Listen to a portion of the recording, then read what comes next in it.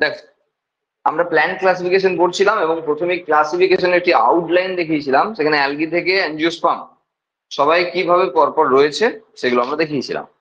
তারপর আমরা শুরু করেছিলাম অ্যালগি, আর তারপর ব্রায়োফাইটা। এই জায়গাতে আমরা ছিলাম। ব্রায়োফাইটার অল্টারনেশন অফ জেনারেশন, তারা কিভাবে তাদের জীবন চক্রকে কাটায় সেটা আমরা আগের দিন দেখিয়েছিলাম। এবং আমরা এখান থেকে লাইন বাই লাইন পড়তে পারিনি, সময় ছিল না বলে। আজকে আমরা সেটা করে দিচ্ছি, দিয়ে এরপরে টেরিডোফাইটাতে যাবো। ব্রায়োফাইটাকে অ্যাম্ফিবিয়ান্স বলা হয়, মানে প্ল্যান্ট কিংডমের এরা উভচর।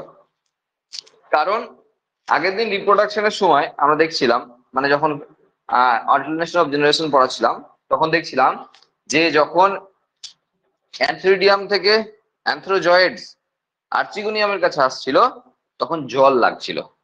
মেল গ্যামেট যেটা, সেই মেল গ্যামেটটা ফিমেল গ্যামেটের কাছে আসতে গেলে জলের প্রয়োজন রয়েছে, কারণ মেল গ্যামেটটা মোটাইল, ফ্লাজেলেটেড, ফ্লাজেলা রয়েছে। তাহলে ফ্লাজেলা তো জল ছাড়া মুভ করতে পারবে না, ফ্লাজেলা দিয়ে কেউ জল ছাড়া মুভ করতে পারবে না, আর সেই জন্য জল এদের ক্ষেত্রে একটি আবশ্যিক ব্যাপার। আমরা অ্যানিমাল ক্লাসিফিকেশনে ব্যাঙদের যে গ্রুপ সেটাকে আমরা অ্যাম্ফিবিয়া বলি, সবাই জানি উভচর প্রাণী বলা হয়। কিন্তু যদি স্টুডেন্টদেরকে জিজ্ঞাসা করা হয় তাহলে 80% স্টুডেন্ট অ্যান্সার দেবে ব্যাঙ উভচর হওয়ার কারণ যে তারা জলেও থাকে স্থলেও থাকে, সেই জন্য তাকে উভচর বলা হয়। কিন্তু এটি একবারেই ঠিক না। কারণ উত্তরটি হলো যে তাদের জীবন চক্রের একটি দশা জলে কাটায় আর একটি দশা স্থলে কাটায়। জলে আর স্থলে থাকে বলে উভচর নয়। তাহলে আমরা অনেক সময় সমুদ্রে চান করছি 3 ঘন্টা ধরে, তাহলে আমরা উভচর হয়ে যাবো? বা সুইমিং পুলে চান করছি 1 ঘন্টায়, দিয়ে তারপর তাহলে উভচর হয়ে যাবো আমরা? এমন নয়। জীবন চক্রের একটা দশা, তারা ব্যাঙাচি স্টেজটা যখন কাটাচ্ছে, ট্যাডপোল অবস্থায় তারা জলে কাটাচ্ছে, তারপর পূর্ণাঙ্গ অবস্থায় তারা ডাঙায় কাটাচ্ছে, এই জন্য তাদের উভচর বলা হয়। ঠিক ব্রায়োফাইটার ক্ষেত্রে এরকমই বিষয়। ব্রায়োফাইটার ক্ষেত্রে কি হয়, এরা তো টেরিস্ট্রিয়াল হয়ে গেল, অ্যালগি ছিল অ্যাকোয়াটিক। এরা যখন পৃথিবীতে আসছে ইভলিউশনারি পথে, এরা যখন পৃথিবীতে আসছে দেখছে জলে অনেক কম্পিটিশন হয়ে গেছে, অলরেডি অ্যালগি তখন রাজ করছে জলে, দেখছি এখানে আর কম্পিটিশন বাড়িয়ে লাভ নেই, চলো ডাঙাটা পুরো ফাঁকা আছে। যখন ব্রায়োফাইট আসছে না, তখন ডাঙা প্রায় পুরো ফাঁকা, কেউ নেই। ইভলিউশনের সেই টাইম ভাবতে হবে, এত গাছপালা নিয়ে ভাবলে হবে না। তো তখন দেখছে যে টেরিস্ট্রিয়াল এরিয়া যেহেতু ফাঁকা আছে, আমরা টেরিস্ট্রিয়ালে গ্রো করি, তাহলে আমরা নিজেরা আরামসে গ্রো করতে পারবো। কিন্তু সেই জলের হ্যাবিটটা যাবে কোথায়? যা আগেকার ছিল, মানে অ্যালগিতে ছিল, ব্রায়োফাইটার হঠাৎ করে লাফিয়ে এসে একবারে সব অ্যাকোয়ার করে নেবে, এমন তো হয় না। দেখা যাচ্ছে যে তারা নর্মালি স্থলজ, মানে টেরিস্ট্রিয়াল, কিন্তু রিপ্রোডাকশনের সময় জল লাগবে, জল লাগছে, সেই জন্য তাদেরকে বলা হচ্ছে অ্যাম্ফিবিয়ান্স। বোঝা গেল? তারা স্থলজ হলেও তাদের জননের সময় জলের প্রয়োজন আছে, আর সেই জন্য তাদেরকে উভচর বলা হয়। দে occur in dam, হিউমিন and shaded location, মানে ওই ভিজে স্যাঁতস্যাঁতে পরিবেশ। সুতরাং জলে থাকার প্রবণতা না থাকলেও ভিজে ভিজে কন্ডিশনে থাকার প্রবণতাটা এখনো রয়ে গেছে। হ্যাঁ, তো সেরকমই ড্যাম ময়েস্ট কন্ডিশনে এরা থাকতে ভালোবাসে বা খালি এরা গ্রো করে। দেয়ার body is more differentiated then of algae. অ্যালগিতে আমরা অ্যালগি পড়েছিলাম থ্যালোফাইটা, যেখানে রুট স্টেম লিফে ডিভাইড করা যায় না। কিন্তু আগের দিন এখানে আমরা ছবি গেছিলাম, বলেছিলাম রাইজয়েড, কলোয়েড আর ফাইলয়েড, সবগুলোকে অয়েড দিয়ে বলেছিলাম, মতো। তার মানে এখানে রুট স্টেম লিফে ডাইরেক্টলি ডিভাইড করা না গেলেও রুটের মতো, লিফের মতো, স্টেমের মতো স্ট্রাকচার রয়েছে। সেই জন্য সবারই ক্ষেত্রে শেষে অয়েড কথাটি যোগ করা ছিল, রাইজয়েড। হ্যাঁ, রাইজা মানে অ্যাকচুয়ালি মূল বা রুট, তাহলে অয়েড মানে মতো। কলয়েড, কলয়েড মানে অ্যাকচুয়ালি কলয়েড মানে স্টেমের মতো। ফাইলয়েড, ফাইলাম মানে লিফ, লিফের মতো স্ট্রাকচার এদের আসছে। থ্যালোফাইটার কিছু ছিল না, মানে অ্যালগি এবং ফাঙ্গাই যারা থ্যালোফাইটা বলা হয় তাদের কিছু ছিল না এরকম রুট স্টেম লিফ, এখানে সব মতো স্ট্রাকচার আসছে। এরপরে পুরোপুরি ভাবে রুট, লিফ এবং স্টেম চলে আসবে। বোঝা গেল? আচ্ছা, যেমন এখানে বলা আছে যে দেয়ার body is more differentiated than of algae. It is the thallus-like and prostate or edate and attached to their substratum by the unicellular or multicellular rhizoid. ওই যে বললাম রুটের মতো স্ট্রাকচার দিয়ে অ্যাটাচ করা আছে। আগের দিনের ছবিটাই মেইনলি এখন আনতে হবে, কিছু করার নেই। হ্যাঁ, সেই ছবি দিয়ে মোটামুটি বোঝার চেষ্টা করতে হবে। আচ্ছা আচ্ছা, দে lack true roots, stem or leaves. আচ্ছা, দে lack roots, stem and leaves or leaves, মানে অবশ্যই এদের ক্ষেত্রে true root, true leave, true stem তো থাকার ব্যাপার নাই, আমরা আগেই বলছি, কিন্তু সব মতো স্ট্রাকচার গুলো রয়েছে, লিফের মতো, স্টেমের মতো স্ট্রাকচার গুলো রয়েছে। The main plant body is haploid and produces gamete, Haynes called a gametophyte. আমরা আগের দিন এটাও বলে দিয়েছিলাম যে গ্যামেটোফাইটিক স্টেজ আর স্পোরোফাইটিক স্টেজ নিয়ে। তার কারণ বলেছিলাম, যারা যত লোয়ার ক্লাসে রয়েছে তাদের গ্যামেটোফাইটিক স্টেজ তত ডমিনেন্ট অবস্থায় থাকে। কাউরির যদি গ্যামেটোফাইটিক গ্যামেটোফাইটিক বডি, যেখান থেকে গ্যামেট প্রডিউস হয়, দেখো সোজা ব্যাপারটা কি, যেখান থেকে গ্যামেট প্রডিউস হয় সেই গ্যামেট ফিউজ করে, তাহলে যদি মেল হলো তাহলে এদিকে ফিমেলেরও কেস আছে, তাহলে তারা ফিউজ করে অ্যাকচুয়ালি স্পোরোফাইটিক বডি নিয়ে আসে। এটা সব সব প্ল্যান্টের ক্ষেত্রেই একই গল্প, স্পোরোফাইটিক বডি নিয়ে আসে, সেই স্পোরোফাইটিক বডি থেকে স্পোর তৈরি করে, আর সেই স্পোর থেকে আবার গ্যামেটোফাইটিক বডি। এই তো অল্টারনেশন অফ জেনারেশন। এটাকে এটাকে মানে এটা হলো অল্টারনেশন অফ জেনারেশনের সংক্ষিপ্ত রূপ। মানে gametophytic body, sporophytic body, gametophytic body, sporophytic body. Gametophytic body কাদের বলবো? যারা গ্যামেট তৈরি করে। স্পোরোফাইটিক বডি তাদের বলবো যারা স্পোর তৈরি করে। এখন বিষয় হলো, এবার লাইফ সাইকেল প্যাটার্ন পড়তে গিয়ে একটু বড় হবে অবশ্যই, কারণ এখানে আমরা দেখাবো স্পোরোফাইটিক বডি থেকে কিভাবে স্পোর ডেভেলপ করছে, হ্যান ত্যান, এগুলো মাঝে স্টেপ গুলো আছে, সেই জন্য একটু বড় হয় অল্টারনেশন অফ জেনারেশনের ছকগুলো। না হলে বিষয় তো এটাই।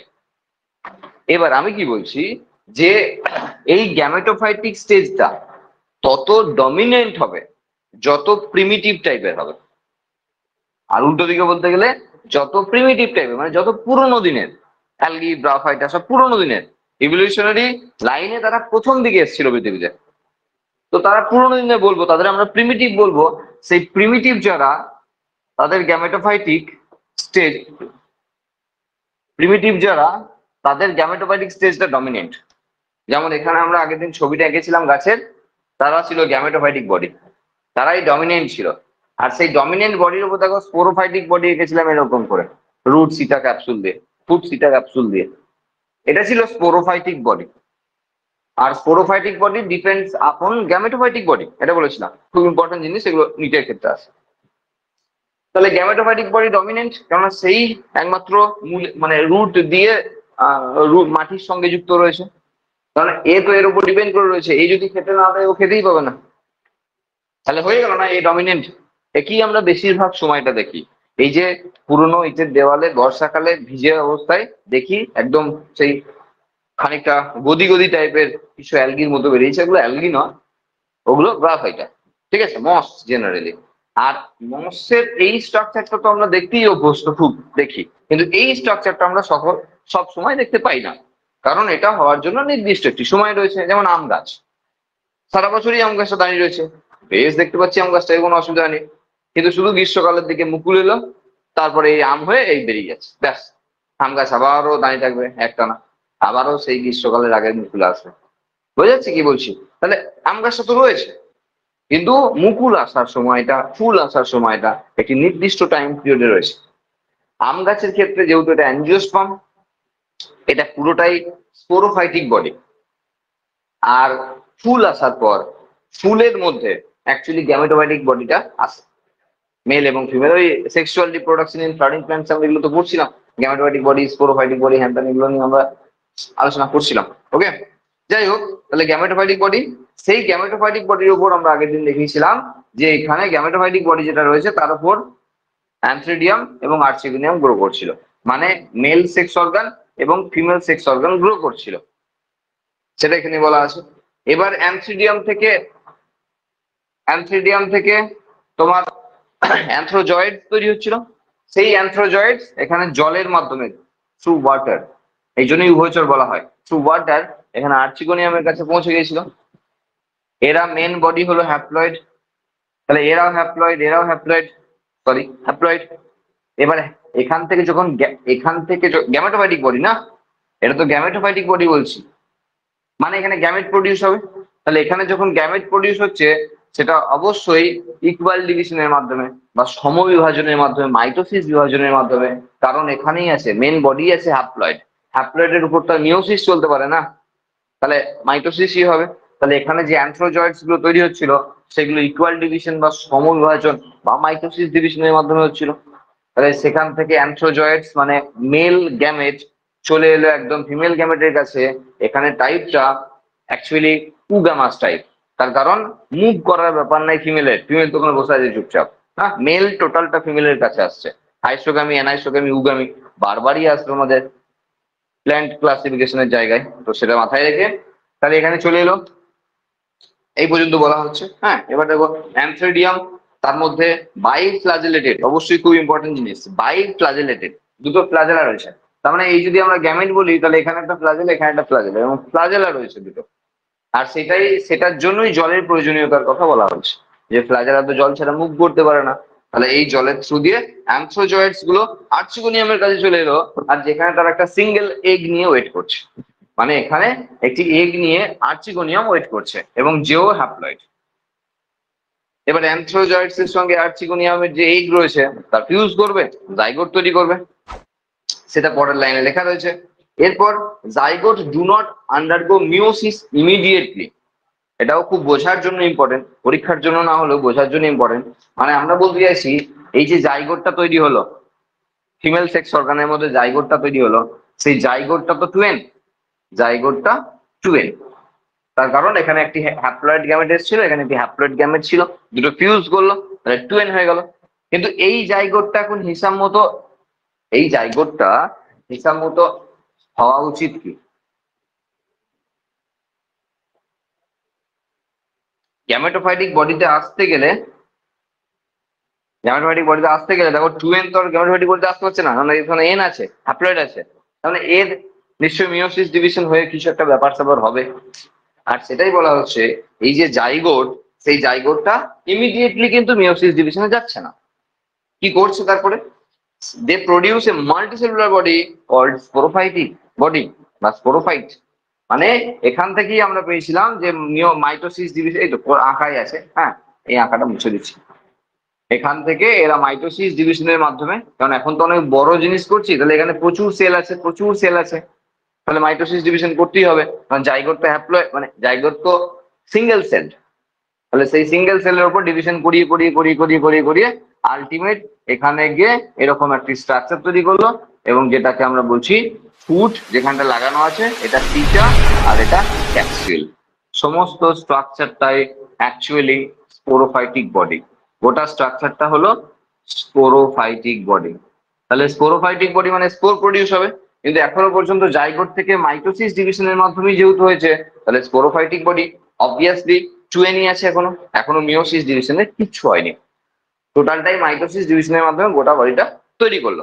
ওকে, এরপর বলা হচ্ছে দেখো sporophytic is not free living but attached to the photosynthetic gametophyte and derives nourishment from it. যা বলছি অনেকক্ষণ ধরেই, স্পোরোফাইটিক বডি গ্যামেটোফাইটিক বডির সঙ্গে অ্যাটাচ করা আছে, তাহলে যা যা নারিশমেন্ট পাওয়ার, পুষ্টি পাওয়ার, খাবার দাবার পাওয়ার, সব গ্যামেটোফাইটিক বডির থ্রু দিয়ে স্পোরোফাইটিক বডি পাচ্ছে। Some cells of the sporophytic body undergoes meiosis to form haploid spores. They germinate to form gametophyte. বলা হচ্ছে এখানে সাম অফ দা সেল বলা কথা বলেছিলাম আগের দিন। হ্যাঁ, এখানে যে সব সেল রয়েছে তাদের মধ্যে অনেকেই রয়েছে ওই ক্যাপসুলের মধ্যে, বেশিরভাগটাই মাঝের দিকে রয়েছে স্পোর মাদার সেল, যারাও টুয়েন। কারণ ক্যাপসুল যদি টুয়েন হয় তাহলে ক্যাপসুলের মধ্যেকার সেল সব টুয়েন, তাহলে এটা যদি স্পোর মাদার সেল হয় তার উপর এবার মিওসিস ডিভিশন হচ্ছে, চারটে করে স্পোর হবে। তাহলে প্রত্যেকটি মাদার সেলের উপর মিওসিস ডিভিশন হয়, এবং যেখান থেকে তৈরি করছে স্পোর, এবং অবভিয়াসলি সেটা হ্যাপ্লয়েড, কারণ এখানে ধরো মিওসিস হয়ে গেল, ক্যাপসুলের মধ্যে যে সেল ছিল স্পোর মাদার সেল, তার উপর মিওসিস ডিভিশন হলো, মিওসিস ডিভিশনের ফলে স্পোর প্রডিউস হয়ে গেল। এই স্পোর বলেছিলাম সেই বছরকার মতো উড়ে গেল, আবার সিটা যত বড় ছিল উপরে তুলেছিল, স্প্রেড করেছিল, এবং স্প্রেড করার কথা বলেছিলাম পেরিস্টম টিপ দিয়ে। প্রথমে এই ক্যাপসুলের যে ঢাকনাটা আছে না, ক্যালিপট্রা বলা হয়, ওটা খুলে পড়ে যাবে, যখন জল শুকিয়ে আসবে, শুকিয়ে শুকিয়ে যাবে তখন ওটা খুলে পড়ে যাবে। এরপর এই জায়গাতে, মানে ছবিটা যদি একটু বড় করে দেখায় তাহলে এরকম হবে যে এই জায়গাতে এরকম করে দাঁতের মতো স্ট্রাকচার আছে, যেগুলো পেরিস্টম টিপ বলা হয়। পেরিস্টম টিপ গুলো এরকম করে ঢুকবে আর বেরোবে। তাতে কি হবে, স্পোরগুলো ভেতর থেকে নেবে আর ছিটিয়ে দেবে, তাহলে একটু দূরে যাবে। সিটা যত বড় হবে তত আরো দূরে যাবে। এরপর তো মানে বাতাসের ব্যাপার আছে, তারা উড়িয়ে নিয়ে গিয়ে এখানে সেখানে ফেলে দেবে। ব্যাস, এদের এই অবস্থা কোন শেষ হয়ে গেল এই বছরকার মতো। এরপর এই ইটের ফাঁকে এখানে ওখানে সেখানে সব পুরো রইলো 1 বছর ধরে। পরের বর্ষাকালে আবার যখন জল টল শুরু হবে তখন বুঝবে হ্যাঁ আমাদের ফেভারেবল কন্ডিশন চলে এসছে, কারণ আমরা তো মোটামুটি ময়েস্ট মানে ভিজে ভিজে কন্ডিশনে গ্রো করতে ভালোবাসি। তো অবস্থা যখনই বুঝবে ফেভারেবল, তখনই এই স্পোর আবারও জামিনেট করতে শুরু করবে, অ্যান্ড দেন গ্যামেটোফাইটিক বডি। এই তো হয়ে গেল। এখান থেকে সবুজ রঙের যা চলছিল সেটা স্পোরোফাইটিক বডি, আর এখানে কালো রঙের যা চলছিল বা এই ব্লু কালারের যা চলছিল সেটা গ্যামেটোফাইটিক বডি। এটাই অল্টারনেশন অফ জেনারেশন, যা আমরা আগের ক্লাসে পড়িয়েছিলাম। ঠিক আছে, একটু এঁকে ঝুঁকে পড়িয়েছিলাম। যাই হোক, ইম্পর্টেন্স অফ গ্রাফাইট, গ্রাফাইটার প্রচুর ইম্পর্টেন্স আছে। দেখো, সাম Moses provide food for হার্বেসিয়াস mammals birds and, দেখো প্রত্যেকটা প্ল্যান্টের ক্ষেত্রে, প্ল্যান্ট কিংডমের মধ্যে যারাই রয়েছে অ্যালগি, ব্রাফাইটা, টেরিডোফাইটা, জিমনোস্পার্ম, অ্যাঞ্জিওস্পার্ম, সবার ক্ষেত্রে ফুড আর ফডার কমন জিনিস। ফুড মানে আমাদের জন্য, আর ফডার হলো গবাদি পশুর খাদ্য। এটা নিয়ে বলার কিছু নাই, ফুড আর ফডার সবার ক্ষেত্রে কম। অ্যালগির কথাও বলেছিলাম না আমরা, যে যে সমস্ত দেশগুলো ছোট ছোট দেশ, সমুদ্র উপকূলবর্তী এরিয়ায় তাদের মেনলি ব্যাপার, আইসল্যান্ডের মতো যারা, তাদের চারিপাশেই প্রায় জলের ব্যাপার রয়েছে, তারা অ্যালগির উপর অনেক ডিপেন্ড করে থাকে। কারণ অ্যালগি তাদের খাদ্য তালিকার একটি প্রধান জায়গা জুড়ে থাকে। আমরা যেমন নুডলস খাই, আমরা যেমন চাউমিন খাই না, সেরকম করে ওরা অ্যালগি খায়, সামুদ্রিক অ্যালগিকে ওইভাবে রান্না করে খায় ওরা। তাহলে হিউজ জায়গা রয়েছে যেখানে অ্যালগিকে ফুড হিসাবে ব্যবহার করা হচ্ছে। আর ফডার মানে গবাদি পশুর খাদ্য তো আছেই আছে, যেমন গ্রাফাইটার ক্ষেত্রে ওই ফুড ফডারের কেস রয়েছে, সবসময় থাকবে। আচ্ছা, স্পিসিস অফ স্প্যাগনাম এ মস, কারণ এর পরের পেজেই দেখো গ্রাফাইটাকে দুটো গ্রুপে ভাগ করা আছে, এবং সেখানে লিভারওয়ার্টস আর মস বলে দুটো গ্রুপে ভাগ করা হয়েছে। ঠিক আছে, তাহলে মসেদের যে গ্রুপ রয়েছে তার মধ্যে একজন প্রজাতির নাম হলো স্প্যাগনাম, যারা পিট প্রডিউস করে। পিট মানে সেই পিট কয়লা। আমরা 3 রকমের কয়লার কথা বলেছিলাম না জিওগ্রাফিতে মাধ্যমিক লেভেলে? হ্যাঁ, অ্যান্থ্রোসাইট, বিটুমিনাস আর পিট কয়লা। পিট ছিল সবচেয়ে নিম্নমানের কয়লা। তো সেই পিট কয়লা আসে এদের কাছ থেকে। দেখো, আমরা আমাদের বাড়িতে জ্বালানি হিসাবে যে কয়লা দিয়ে রান্না করি না, সব পিট কয়লাই আসে, কোনো ভালো কয়লা আসে না বাড়ির জন্য। কারণ ভালো কয়লা সব রেলওয়ে সিস্টেমে থাকে, আর থার্মাল প্ল্যান্টে থাকে, তাপবিদ্যুৎ কেন্দ্রে থাকে। হ্যাঁ থাকে, ঠিক আছে, মানে অ্যাকচুয়ালি ফ্যাক্টরিতে থাকে, ম্যাক্সিমাম ক্ষেত্রে বড় বড় জায়গায় থাকে। ওই বাড়ির ভাত রান্নার জন্য ওই কয়লাগুলো এলে না হাঁড়ি গলিয়ে দেবে, এত তাদের হিট হবে। সেই জন্য ওইসব কয়লা এখানে আসার প্রয়োজনই হয় না, দরকারও নেই আমাদের। আর এখানকার যে কয়লা সেগুলো আঁচ দিলে প্রচুর ধোঁয়া টোঁয়া হয়, পিট কয়লার এই বৈশিষ্ট্য। তো সেই পিট কয়লা পুরোটাই প্রায় এই গ্রাফাইটা থেকে এসছে। দেখো, একটা জিনিস তো মাথার মধ্যে আগে ক্লিয়ার করে রাখো, সেটা হলো আজকের দিনে আমরা যা কয়লা এবং পেট্রোলিয়াম পাচ্ছি, আমরা প্রত্যেকেই জানি যে সেগুলো আজকের না, লক্ষ লক্ষ বছর আগেকার। তাহলে আজকের আম গাছ, জাম গাছ, বেল গাছ, কাঁঠাল গাছ মাটিতে পড়ে তারা কয়লা বা পেট্রোলিয়াম হয়নি। যে টাইম পিরিয়ডের কথা বলা হচ্ছে, সেই টাইম পিরিয়ডে এই মস মানে এই গ্রাফাইটা এবং টেইডোফাইটাই মানে রাজ করতো গোটা পৃথিবী জুড়ে। এটা তোমাকে মাথায় প্রথমে ঢোকাতে হবে। আজকে তুমি ভাবছো ইটের দেয়ালে একটু একটু রয়েছে এখানে ওখানে, অত ডমিনেন্ট অবস্থায় দেখতে পাচ্ছ কি? ডমিনেন্ট অবস্থায় তারা নেই। কিন্তু আমরা আমাদের চারিপাশে ডমিনেন্ট অবস্থায় অ্যাঞ্জিওস্পার্মকে দেখছি, আর আমরা আমাদের চারিপাশে ডমিনেন্ট অবস্থায়, যদি পাহাড়ি এলাকা হয় তাহলে জিমনোস্পার্মকে দেখছি। কোথায় টেইডোফাইটাও সেভাবে ডমিনেন্ট মানে ফার্ন টার্ন একদম ভরে আমাদেরকে ঢেকে দিচ্ছে এমন অবস্থা আর নেই।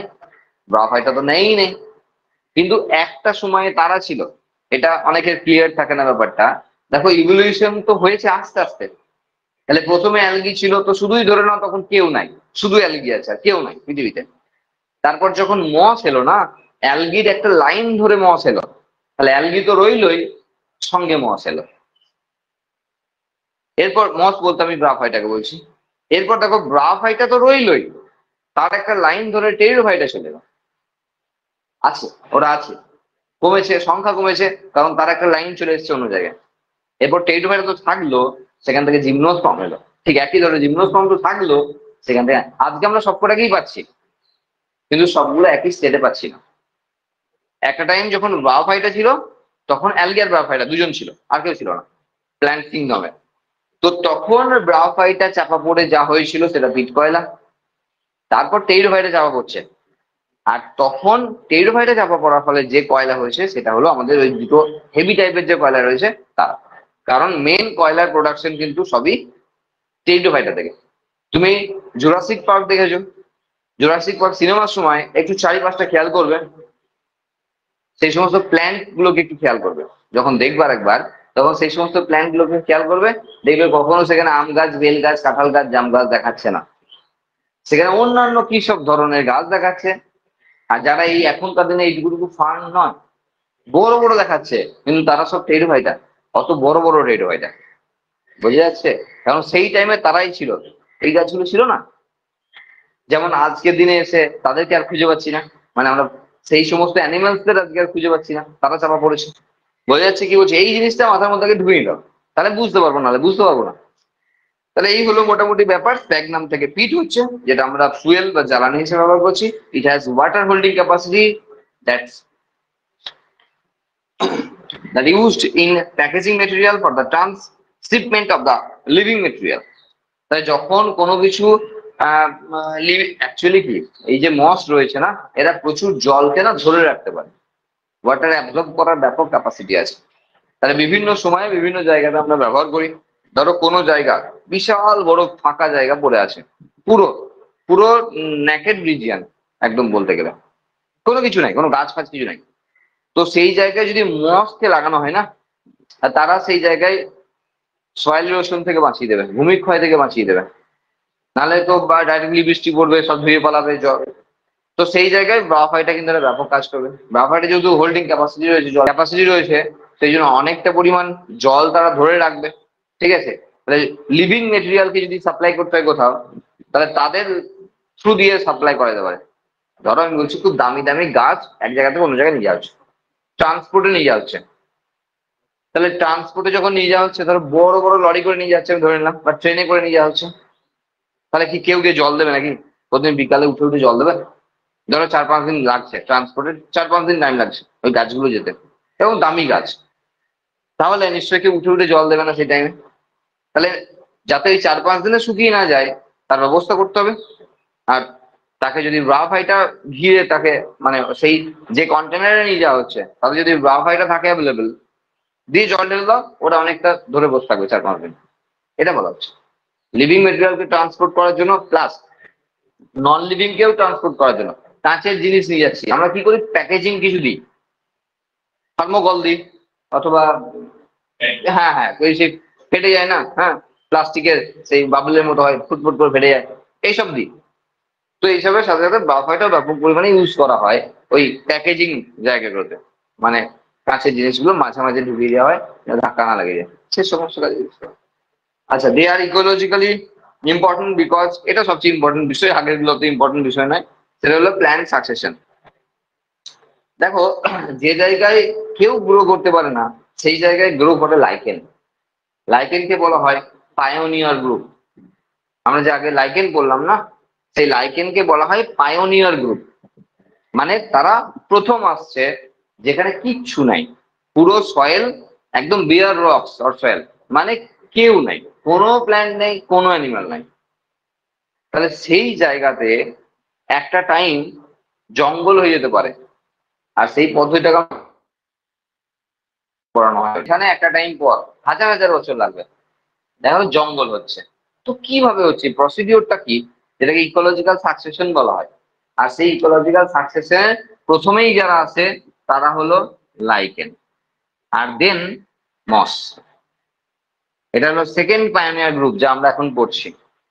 লাইকেন হলো ফার্স্ট পায়োনিয়ার গ্রুপ। এরা এরা প্রথম আসছে কোনো ফাঁকা জায়গায় যেখানে কিছু গ্রো করতে পারে না, কেউ গ্রো করতে পারে না, এরা পারে। এরা পুরো সয়েল তো ভালোই, সয়েলের মধ্যে তো সবাই গ্রো করতে পারবে, কোনো অসুবিধা নাই। এরা পাথরের মধ্যে গ্রো করতে পারে, পাথর যেখানে ভাঙা যাচ্ছে না সেই পাথরে এরা গ্রো করে দেবে, এরা ভেতরে ঢুকে গ্রো করে দেবে। এবার সেই লাইকেন যখন মরছে, কিছুটা পাওয়া গেল অর্গানিক ম্যাটার, সয়েল ফর্ম করছে। সেই জায়গাতে মস গ্রো করলো। মস তো বেশ চাপ চাপ টাইপের, মানে অনেক ওদের মেটেরিয়াল যখন মারা যাচ্ছে, তার মানে সেখানে আরো খানিকটা মোটা লেয়ার তৈরি করলো। ব্যাস, মাটি চলে এলো, আস্তে আস্তে বাকিরা আসবে, উড়ে উড়ে আসবে, বাকিদের স্পোর টোর উড়ে উড়ে আসবে, আস্তে আস্তে গ্রো করবে। একদিন পর্যন্ত হচ্ছিল না, মাটিই নেই, তাহলে স্পোর গুলো গ্রো করবে কি করে, জ্যামিনেট করবে কি ভরসায়? নারিশমেন্টই তো পাবে না। লাইকেন হলো ফার্স্ট পায়োনিয়ার গ্রুপ, যা আমাদের এখানে দরকার নেই, আসছে না ডাইরেক্টলি, কিন্তু তোমার লাগবে পরীক্ষায়। আর মস, এই যে যেখানে পড়ছি আমরা, সেটা হলো সেকেন্ড পায়োনিয়ার গ্রুপ। আর এই যে টোটাল লাইকেন থেকে শুরু করে আস্তে আস্তে স্টেপ বাই স্টেপ একদম পুরো বৃক্ষ জাতীয় গাছ দিয়ে ভরে দিচ্ছি, জঙ্গল করে দিচ্ছি, এই গোটা প্রসেসটাকে বলা হয় ইকোলজিক্যাল সাকসেশন। সেই ইকোলজিক্যাল সাকসেশনে মসেদের ব্যাপক গুরুত্বপূর্ণ ভূমিকা রয়েছে। ঠিক আছে? Since mosses form dense mats on the soil and they can prevent soil erosion, আগেই বললাম ভূমিক্ষয় রোধ করতে পারে, বিভিন্ন জায়গায় থেকে এরা ভূমিক্ষয়কে রোধ করে। Bryophytes are divided into liverworts and mosses, দুটো গ্রুপে ভাগ করা হচ্ছে। লিভারওয়ার্টস, দেখো সোজা হিসাব, লিভারওয়ার্টস আসছে অ্যালগির থেকে, আর এরপরে মস দিয়ে চলে যাচ্ছে টেরোফাইটে। এই তো লাইন। তাহলে ক্যাটাগরি যখনই করা হচ্ছে না, প্রিমিটিভ গ্রুপ থাকবে, তাদের অ্যাডভান্স গ্রুপ থাকবে। আমরা যেটাকে নিয়ে এখানে আগের দিন আলোচনা করছিলাম সেটা মেনলি অ্যাডভান্স মস নিয়ে আলোচনা করেছিলাম। সেখানে বলেছিলাম ফিউনারিয়া বলে একজন মেম্বারকে নিয়ে আমরা আলোচনা করছি, তারা অবশ্যই মসেদের আন্ডারে পড়ে। ঠিক আছে? তো বেশি ডিটেলসে যাওয়া যাবে না, হুল করে চলে যেতে হবে। আচ্ছা, লিভারওয়ার্টস এর ক্ষেত্রে বলি, তাদের আকার আকৃতিতে না ওই থ্যালোফাইটা থেকে এসছে, মানে এখনো ঠিক ওই মতগুলো ঠিকঠাক আসতে পারে না, এসেছে, কারণ ব্রাফাইটা বলছি কি করে না হলে।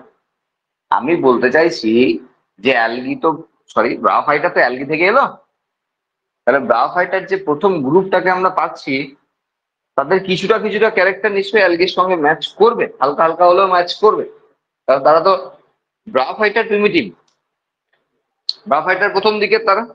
আর তাদের ক্ষেত্রে ম্যাক্সিমাম স্ট্রাকচার দেখবে ওই থ্যালাস টাইপের আর কি, থ্যালাস টাইপের। এই তাদের বডি হয়ে গেল, যেখানে ওই ছবি দেওয়া রয়েছে দেখবে, এই তাদের বডি।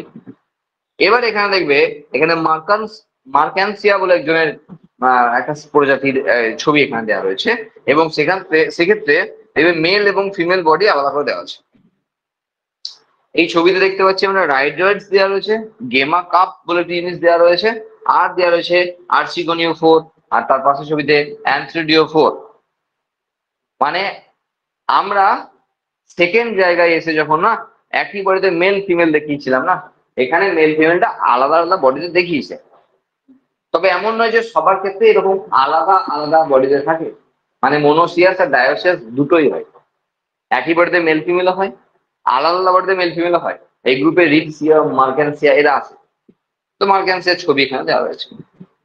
এবং বিষয় হলো, এখানে ওই যে রাইট জয়েন্টস এর কথা বলছিলাম, রুট লাইক, সেই বিষয়টি রয়েছে, কিন্তু এখানে লিফ লাইক আর স্টেম লাইক ব্যাপারটা এখানে আর নাই, সেই জন্য ছবিতে আমরা দেখতে পাচ্ছি না, মানে পাতার মতো এবং স্টেমের মতো ব্যাপারটা এখানে দেখতে পাচ্ছি না।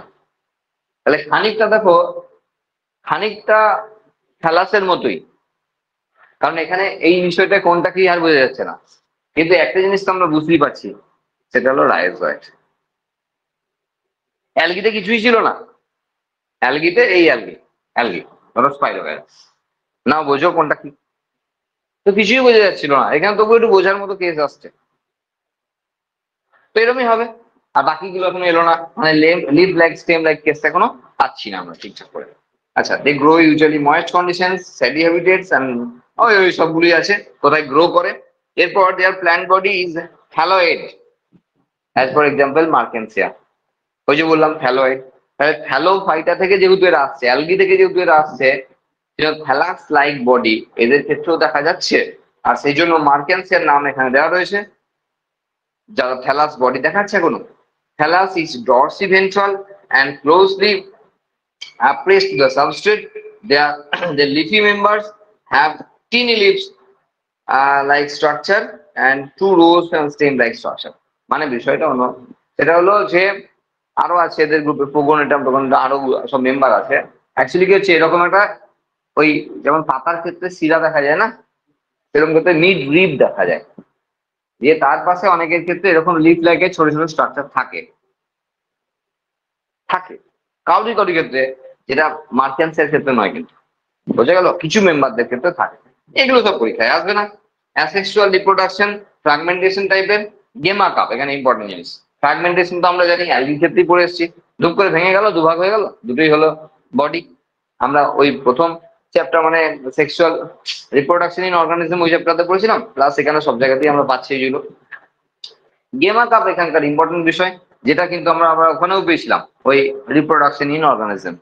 এরকম এর কাপ লাইক স্ট্রাকচার দেখো, ওখানে ছবিতেও আছে কাপ লাইক স্ট্রাকচার এখানে দেখা যায়। এটা হলো এদের অ্যাসেক্সুয়াল রিপ্রোডাকশনের একটা মেথড। এই যে ছোট্ট ছোট্ট রয়েছে এখানে গেমা কাপ লেখা আছে, ওইগুলো মেন বডি থেকে ডিটাচ হয়ে যায়, দিয়ে সেখান থেকে আবার গ্রো করতে পারে, এই মার্কান্সিয়া। তো সেগুলো এখানে দেওয়া রয়েছে, গেমা কাপের কথা বলা রয়েছে। আর সেক্সুয়াল রিপ্রোডাকশন যেটা, সেটা male female sex organ R produce on the same plant or different ফেলাই। ওই যে একটু আগে বললাম মনোসিয়াস আর ডায়োসিয়াস দুটো হতে পারে, তাহলে এখানে ছবিতে আলাদা আলাদা বডিতে দেওয়া রয়েছে অ্যানথ্রিডিও ফোর আর আর্চিগোনিও ফোর। অ্যানথ্রিডিয়াম মানে সবসময় মেল আর আর্চিগোনিয়া মানে সবসময় ফিমেল। তাহলে এখানে আলাদা বডিতে যেমন দেওয়া রয়েছে, এখানে এক বডিতেও থাকতে পারে, তাহলে সেটা একটু ভেবে রাখবে যে এক বডি অথবা আর।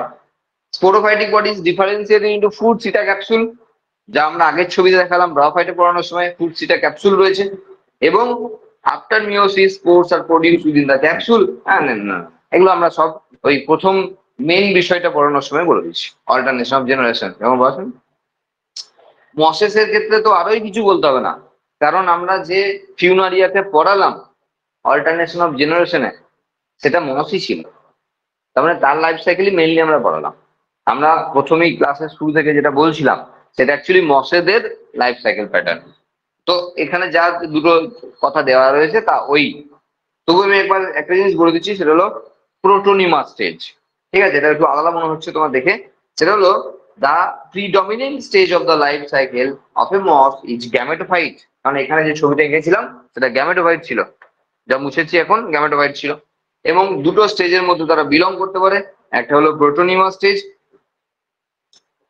প্রোটোনিমা স্টেজ কিরকম? The first stage which develops directly from the spore and it is creeping, green, branched and frequently filamentous stage. A leafy stage হলো the second stage which develops from the secondary protonema as the lateral buds and they consist of upright cylinder axis bearing on বলে দিচ্ছি এদের কি। সেটা হলো এখান থেকে যে স্পোরটা এখনো লেখাটা আছে স্পোর, এই যে স্পোর ব্যাপারটা রয়েছে, এখান থেকে যখন গ্যামেটোফাইটিক জায়গাটি দেখিয়ে দিলাম না, একবারে যে হুস করে অত বড় প্ল্যান চলে এলো এমন নয়, অত বড় বলতে যাই হলো আর কি, ওটা ডাইরেক্টলি আসে না। তো প্রথমে কি হলো, ওই স্পোর জামিনেট করছে, ধরো জামিনেট করলো, এইদিকে জামিনেট করলো, এই ব্রাঞ্চ হয়ে গেল, ওই ব্রাঞ্চ হয়ে গেল, এটা হয়। এটা মাইক্রোস্কোপিক, আমরা ঠিক দেখতে পাই না, এটা চলছে তলায় তলায় কেসটা চলছে। এটাকে বলা হচ্ছে প্রোটোনিমা স্টেজ। এরপরে এখান থেকে ওই লিফি ব্যাপারটা আসতে শুরু করলো, এখান থেকে লিফি ব্যাপারটা আসতে শুরু করলো, মানে দুপাশে লিফ গ্রো করে করে আমরা যে চাপ চাপ যে ব্যাপারটা দেখতে পাচ্ছি, সেই ব্যাপারটা আসতে শুরু করলো। তাহলে প্রথম দিকে যেটা গ্রো করছিল সেটা প্রোটোনিমাল স্টেজ, আর সেকেন্ড যেটা গ্রো করছে সেটা লিফি স্টেজ, যে আমরা দেখতে পাচ্ছি। তলাকার এই জিনিসটা আমরা দেখতে পাই না, কারণ এটা মাটির তলায় থাকছে। এটা অ্যাকচুয়ালি মাইক্রোস্কোপিক, প্রথম প্রথম দেখতে পাই না, কিন্তু ভেতর ভেতর চলছে। যখনই জল এসছে না, স্পোর গ্রো করে জামিনেট করে না, এরকম ব্রাঞ্চিং প্যাটার্ন আসছে তলায় তলায়। আর তারপরে যখন ঠিকঠাক জল জল চলে এসছে, তখন এই লিফি ব্যাপারটা আসতে শুরু করে। তো এই দুটো কথা এখানে বলা রয়েছে। এখানে ফিউনারিয়ার কথা বলা আছে, পলিট্রিকামের কথা বলা আছে, আর স্প্যাগনামের কথা বলা রয়েছে, ব্যাস উদাহরণ হিসাবে, আর কিছু নেই। দেখো টেরিডোফাইটা, তাহলে অ্যালগি, তারপর ছিল গ্রাফাইটা, আর তারপরে ছিল টেরিডোফাইটা। এখনো পর্যন্ত মানে আমরা অ্যালগি এবং গ্রাফাইটার ক্ষেত্রে আমরা যা কথা বলছিলাম, তাতে আমরা কোথাও ভাস্কিউলার বান্ডেলের কথা বলিনি, মানে জাইলেম ফ্লোয়েমের কথা বলিনি। প্রথমত অ্যালগি, কারণ আর সেই জন্য কন্ডাকশন করার জন্য বিশেষ কিছু দরকার পড়ে না, রুটই নাই তো। মানে বলতে চাইছি, দেখো যার রুট সিস্টেম আছে সে রুট দিয়ে অ্যাবজর্ব করবে, বাকিদের সাপ্লাই করবে থ্রু জাইলেম। খাবার টাবার পাতায় তৈরি হবে, আর তার ফ্লোয়েমের থ্রু দিয়ে সাপ্লাই হবে। এই তাহলে সাপ্লাইয়ের কথা কাদের আসবে? যাদের রুট স্টেম লিভ এসব আছে, তারপর না সাপ্লাইয়ের কথা আসবে। অ্যালগি গোটা বডি ফটোসিনথেসিস করতে পারে, গোটা বডির খাবার গোটা বডি নিজেই পারে। আবার রুট বলে কিছু নাই, তাহলে এ অ্যাবজর্ব করবে, ওকে দেবে, ওসব কেস নাই। গোটা বডি অ্যাবজর্ব করছে, গোটা বডি খাবার তৈরি করছে, কোনো পার্টিকুলার স্ট্রাকচার নাই যে এটা করবি তুই ওটা করবি, এরকম তো কিছু নেই। তাহলে যা আছে গোটা বডি হয়, গোটা বডি ওয়াটার নিউট্রিয়েন্টস অ্যাবজর্ব হয়, আর গোটা বডিতেই ফটোসিনথেসিস হয়, তাই কেউ কাউকে খাবার দেওয়ারও প্রয়োজন পড়ে না। চলো ছাড়ো, অ্যালগি তো হয়ে গেল, অ্যালগি তাহলে জাইলেম ফ্লোয়েম লাগলোই না। ব্রায়োফাইটা, ব্রায়োফাইটা এলো ফার্স্ট ল্যান্ড প্ল্যান্ট, এবং তাদের ক্ষেত্রে নেচারটা এখনো ঠিক টেরিস্ট্রিয়াল পুরোপুরি হতে পারেনি, আর খুব ছোট ছোট স্ট্রাকচার, সেজন্য কন্ডাকশন টিস্যু খুব একটা প্রয়োজন পড়ছে না। যা এখানে তুলে ফেলে রাইজয়েড দিয়ে, তা জাইলেম ফ্লোয়েম লাগে না। ওই ছোট বডিতে মোটামুটি এমনি থ্রু ওই অভিস্রবণ যেটা হয় না, অসমোসিস, সেই প্রক্রিয়ায় আস্তে আস্তে এই সেল থেকে ওই সেল, ওই সেল থেকে ওই সেল, ওই সেল থেকে ওই সেল পরে পরে পাঠিয়ে দেয়। তার জন্য আলাদা কোনো সিস্টেম দরকার পড়ছে না। কিন্তু এবার এলো টেরিডোফাইটা, যারা অনেকটা বড় হয়ে গেল। কারণ টেরিডোফাইটা বলতে আমরা যদি মস গুলোকে দেখি, এই যে বর্ষাকালে বিভিন্ন জায়গায় এরকম করে করে পাতা ছড়িয়ে ছিটিয়ে অনেক বড় বড় ফার্ন, সরি ফার্ন মস না, ফার্নদের কথা বলি, তাদের অনেকেই অনেক বড় বড় হয় দেখতে, এক এক জায়গায় তো জঙ্গলের মতো করে এত লম্বা লম্বা হয়ে ওঠে। হ্যাঁ, এবার এদের কন্ডাকশন টিস্যু লাগবে, মানে জাইলেম ফ্লোয়েমের ব্যাপার এবার আসতে হবে। কারণ এদের আর leaf like, root like, stem like structure নাই, এদের রুটই আছে, লিফই আছে, স্টেমই আছে। আর সেই জন্য এত বড় বড় জায়গায় পৌঁছাতে গেলে এদের জাইলেম ফ্লোয়েম লাগছে। সেই জন্য এদেরকে বলা হয় ভাস্কিউলার ক্রিপ্টোগ্যামস। ভাস্কিউলার মানে হলো যাদের জাইলেম ফ্লোয়েম আছে, ভাস্কিউলার বান্ডিল আছে, তাদেরকে ভাস্কিউলার বলা হয়। আর ক্রিপ্টোগ্যামস মানে তো অপুষ্পক, বলার কি আছে, ব্রায়োফাইটা টেরিডোফাইটা পর্যন্ত তো আমরা অপুষ্পকই বলে রেখেছি, আগের দিনে যখন ক্লাসিফিকেশন দেখাচ্ছিলাম তখন বলে দিয়েছি। এদেরকে ভাস্কিউলার ক্রিপ্টোগ্যামস বলা হয়। ওকে, তাহলে প্রত্যেকের নামের সঙ্গে একটু করে জেনে রাখতে হচ্ছে বিষয়গুলো। যেমন অ্যালগির ক্ষেত্রে থ্যালাসের ব্যাপারটা খুব ওটা যায় আর কি, তো ভালো করে মনে রাখতে হবে। ব্রায়োফাইটার ক্ষেত্রে আম্ফিবিয়ান্সের ব্যাপারটা মনে রাখতে হবে, অবশ্যই ওটা দিয়ে কোশ্চেন থাকবে। টেরিডোফাইটার ক্ষেত্রে ভাস্কুলার ক্রিপ্টোগ্যামস বলা হচ্ছে, ফার্স্ট ল্যান্ড প্ল্যান্ট যেখানে ভাস্কুলার বান্ডিল রয়েছে, অপুষ্পক, ইম্পর্টেন্ট জিনিস। আর ওই দিকে দুটো জায়গা তো ন্যাকেড সিড আমরা জানি জিমনোস্পার্মের ক্ষেত্রে, আর অ্যাঞ্জিওস্পার্মের তেমন কিন্তু কোশ্চেন আসার মতো স্পেশালিটি নেই। কোশ্চেন আসার মতো বললাম, অন্য কিছু না কিন্তু। যাই হোক, দে ইনক্লুড হর্স টেল অ্যান্ড ফার্নস। আমরা পরে দুটো জায়গাতে আর বিশাল কিছু ডিফারেন্সিয়েশন করা নেই। এদের গ্রুপে যেমন লিভারওয়ার্টস আর মস পাচ্ছিলাম না, এখানে টেরিডোফাইটার ক্ষেত্রে আমরা হর্স টেল আর ফার্নস দুটো গ্রুপকে actually pi. They are found in cool, damp, shady places. Some flourish well in sandy soil condition. ওই জলজ স্যাঁতস্যাঁতে ভিজে ভিজে ব্যাপারটা এখনো ওদের রয়ে গেছে, এবং কেউ কেউ তো সয়েলের মধ্যেও গ্রো করে যেতে পারে, হ্যাঁ সেই ব্যাপারও রয়েছে। Evolutionary, they are the first terrestrial plant to process the vascular tissue, xylem phloem. Bold করা হয়নি, অবশ্যই করে নাও, আন্ডারলাইন করে নাও। They are the first terrestrial plant to process vascular tissue. তাহলে এরা হলো প্রথম স্থলজ উদ্ভিদ যাদের ক্ষেত্রে ভাস্কুলার টিস্যু আসছে বা রয়েছে। আচ্ছা, in bryophytes the dominant phase in their life cycle is gametophytic. In pteridophyta the dominant phase বা main plant body is sporophyte. এইবার চেঞ্জ হতে, এবার পাল্টা, মানে ওই কি বলবো, দান ঘুরতে লাগলো আর কি। হ্যাঁ, এতক্ষণ মানে অ্যালগি এবং ব্রায়োফাইটা পর্যন্ত আমরা পাচ্ছিলাম গ্যামেটোফাইটিক বডি হলো মেন প্ল্যান্ট বডি, এখানে এসে আবার শুরু হয়ে গেল sporophytic body main plant body, এবং অবভিয়াসলি ডমিনেন্ট স্টেজে রয়েছে, সেই জন্য মেন প্ল্যান্ট বডি বলছি আমরা। হ্যাঁ, এবং আমি দেখিয়ে দিচ্ছি, it is differentiated into true root, leaf and stem. আমরা আগে পর্যন্ত অয়েড বলছিলাম, মতো বলছিলাম, টেরিডোফাইটে এসে আমরা বলছি যে এদের ক্ষেত্রে true root, true stem, true leaf রয়েছে, এবং this organs have well differentiated vascular tissue. মানে জাইলেম ফ্লোয়েমের বেশ ভালোভাবে ওয়েল ডিফারেন্সিয়েটেড, আলাদা আলাদা করে বেশ ভালোভাবে বোঝা যায় এদের ক্ষেত্রে জাইলেম ফ্লোয়েমের ব্যাপারটা।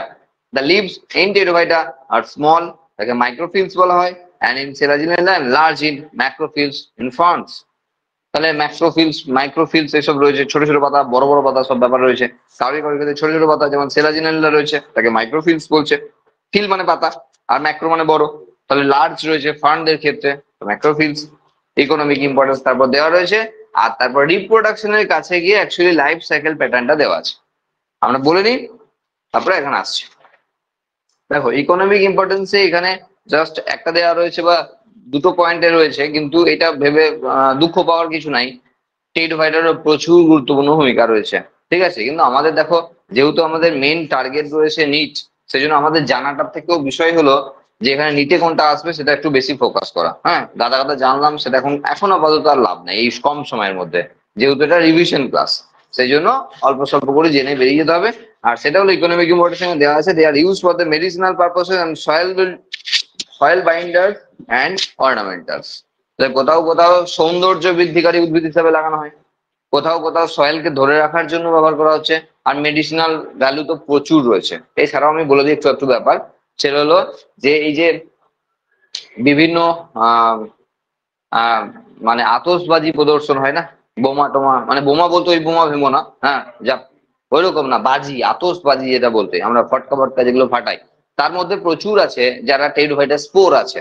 হ্যাঁ, তার মধ্যে যদি ব্যাপারটা একটু বায়ো বায়ো ব্যাপার থাকে, বলছি সবেতেই এখন বায়ো ব্যাপারটা আসছে না, তো বারুদ দিয়ে ফাটাচ্ছে আমরা তো সবাই জানি, কিন্তু বিষয় হলো যদি ফাটানোর মধ্যেও একটা এনভায়রনমেন্ট সেভের ব্যাপার আছে, তাহলে সেখানে এই স্পোর, টেরিডোফাইটাস স্পোর দিয়ে সেটা হবে, কারণ টেরিডোফাইটাস স্পোর খুব দাহ্য, জলে ভালো। হ্যাঁ, এরা আতশবাজি ব্যাপক তৈরি হয় এখান থেকে, হ্যাঁ তৈরি হয়, প্রচুর দাম, এবার দাম বেড়ে যাবে, বায়ো হলেই দাম বাড়বে, কিছু করার নেই। তো এই বিষয়গুলো রয়েছে, মেডিসিনাল ভ্যালু রয়েছে, প্রচুর মেডিসিনাল ভ্যালু রয়েছে। হ্যাঁ, বাদ দাও, লাগবে না আমাদের নিচে। রিপ্রোডাকশনে এখানে মেনলি যেটা ব্যাপার করা হয়েছে যে রিপ্রোডাকশনের থ্রু দিয়ে লাইফ সাইকেল প্যাটার্নটা বোঝানো হয়েছে। দেখো, দ্য স্পোরোফাইটিক বিয়ার্স, আমি একটা কাজ করি, আগে আমি না একটা রাফ স্কেচ করে দিই গোটা লাইফ হ্যাঁ সাইকেল স্যার। প্যাটার্নের, তাহলে আমাদের বুঝতে আমাদের অনেক সুবিধা হবে। হ্যাঁ, লাইন বাই পড়ে পড়ে খুব একটা উদ্ধার করতে পারবো না।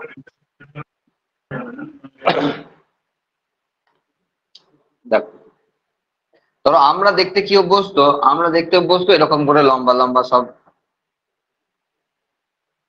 এরকম বেরিয়ে গেছে মনে হয় এক জায়গা থেকে, আর তার মধ্যে আবার কিছু কিছু এরকম করে হাতে সুরের মতো এরকম করে। আর এটা যদি মাটির এরিয়া হয়, তাহলে তাহলে এখান থেকে রুট সিস্টেম এদের ডেভেলপ করেছে। এবার এগুলোতে কি আছে,